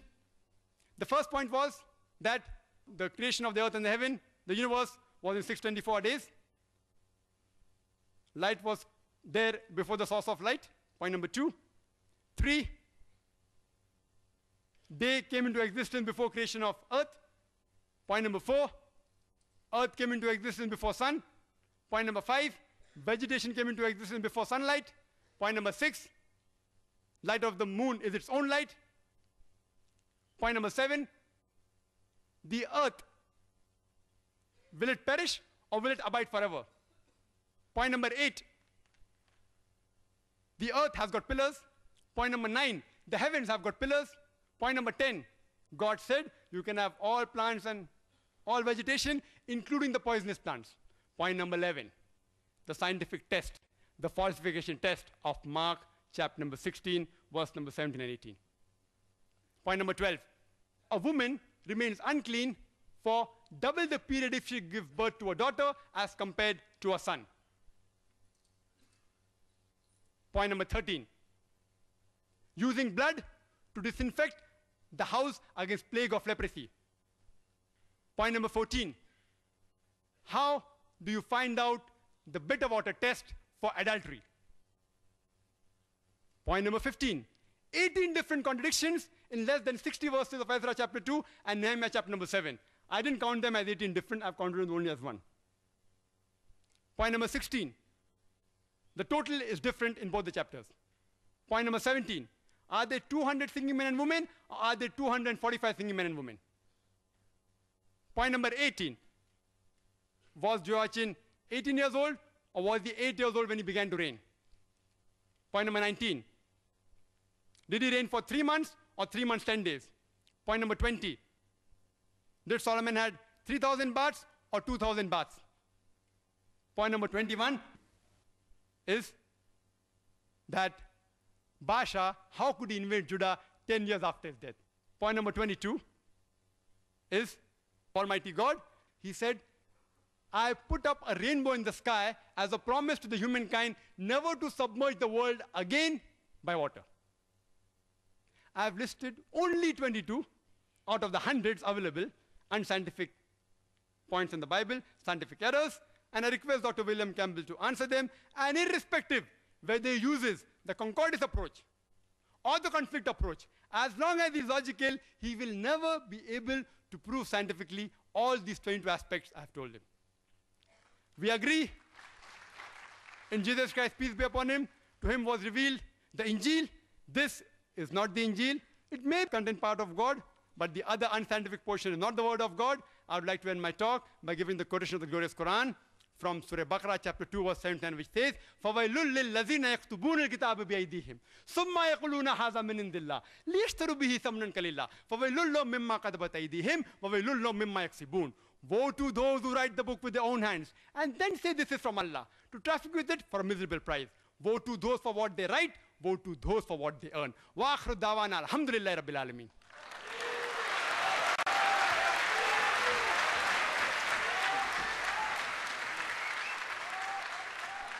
I would request our audience to bear with us and maintain a due decorum for the continuation of the dialogue.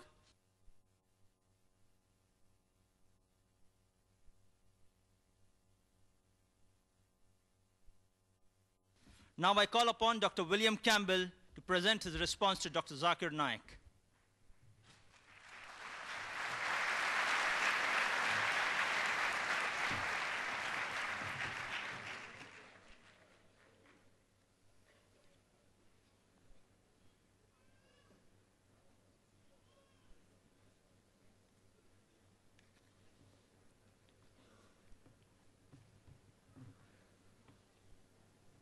Well, Dr. Naik has brought up some real problems. And there are these problems that he has said, and I don't deny them, and I don't have good answers for them. But I will tell about...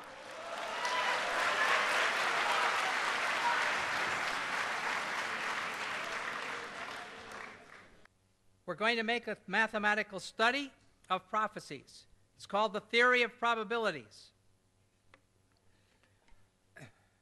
We'll estimate the possibility that these prophecies could be fulfilled by chance.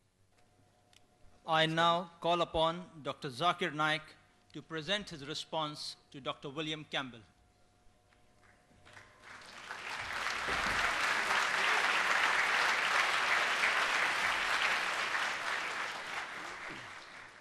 Dr. William Campbell only touched on 2 out of the 22 points I made, only 2.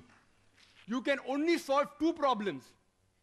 The 6-day creation problem, and first day light came, and third day earth. But the remaining 4 problems yet is there. So Dr. William Campbell chose to say days a long period, and out of 6, he solved 2 scientific errors. The remaining 4 of the creation of the universe, he does agree to it. That's good. The King James Version, as well as the New International Version, which Dr. William Campbell refers to, drink deadly poison, not eat, drink.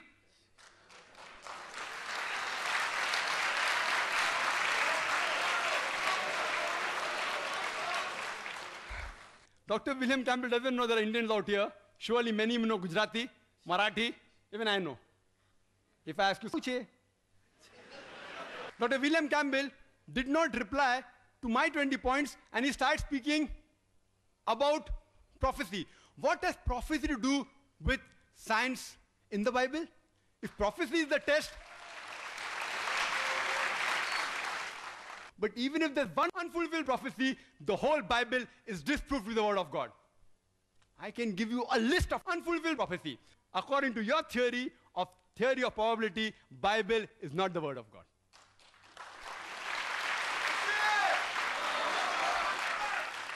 Irrespective whether you use the conflict approach or the concordance approach, if you're logical, you will not be able to take out a single verse of the Quran which is contradicting, neither a single verse which is against established science.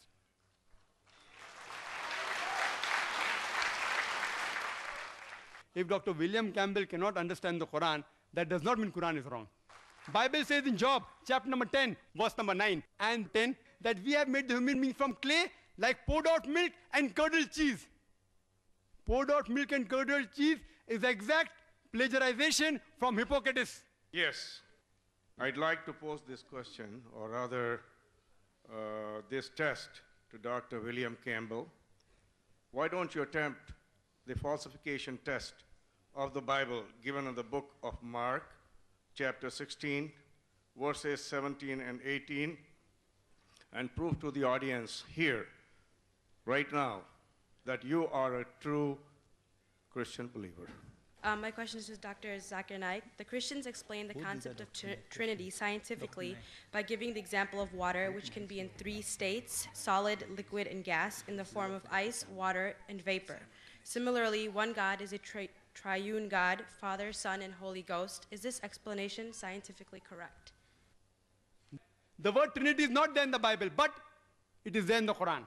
Dr. Zakir, you said there isn't any mistake in Quran. I see more than 20 mistakes in Arabic grammar, and I will tell you some of them.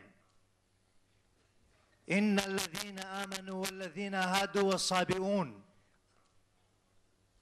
He said in Baqarah and Hajj, إن الذين آمنوا والذين هادوا والصابئين. Which is right? الصابئون or الصابئين? Number 1. Number 2. Brother, one question at a time, please. Yeah, but at the same thing, he said in Surah Taha 63, إِنَّ هَذَانِ لَسَاحِرَانِ. Mistake. إِنَّ هَذَيْنِ لَسَاحِرَانِ. Can you explain that? And the book is referring to Abdul Fadi. Abdul Fadi, correct? Is the Quran infallible? I can see some things. Yeah. Alhamdulillah, my side is good.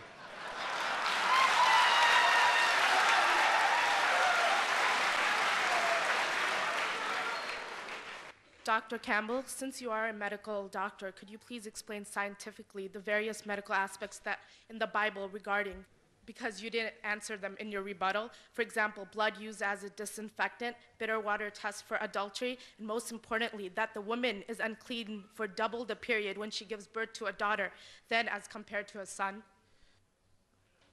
Okay, Dr. Campbell, if you cannot answer the contradictions in Genesis regarding the creation, don't you think that that proves that the Bible is unscientific and therefore not from God? I admit that I have some problems with this. The Muslim yardstick, the Quran, is far superior to your yardstick, the science. Therefore, you should believe in Quran, which is far superior. Dr. Campbell agreed to Dr. Naik that the errors he showed are not wrong and that he can't answer them. So does this mean that Dr. Campbell agrees that the Bible has errors? So it's not the Word of God. There are things in the Bible that I can't explain, that I don't have an answer for now. How can a son be 2 years older than the father?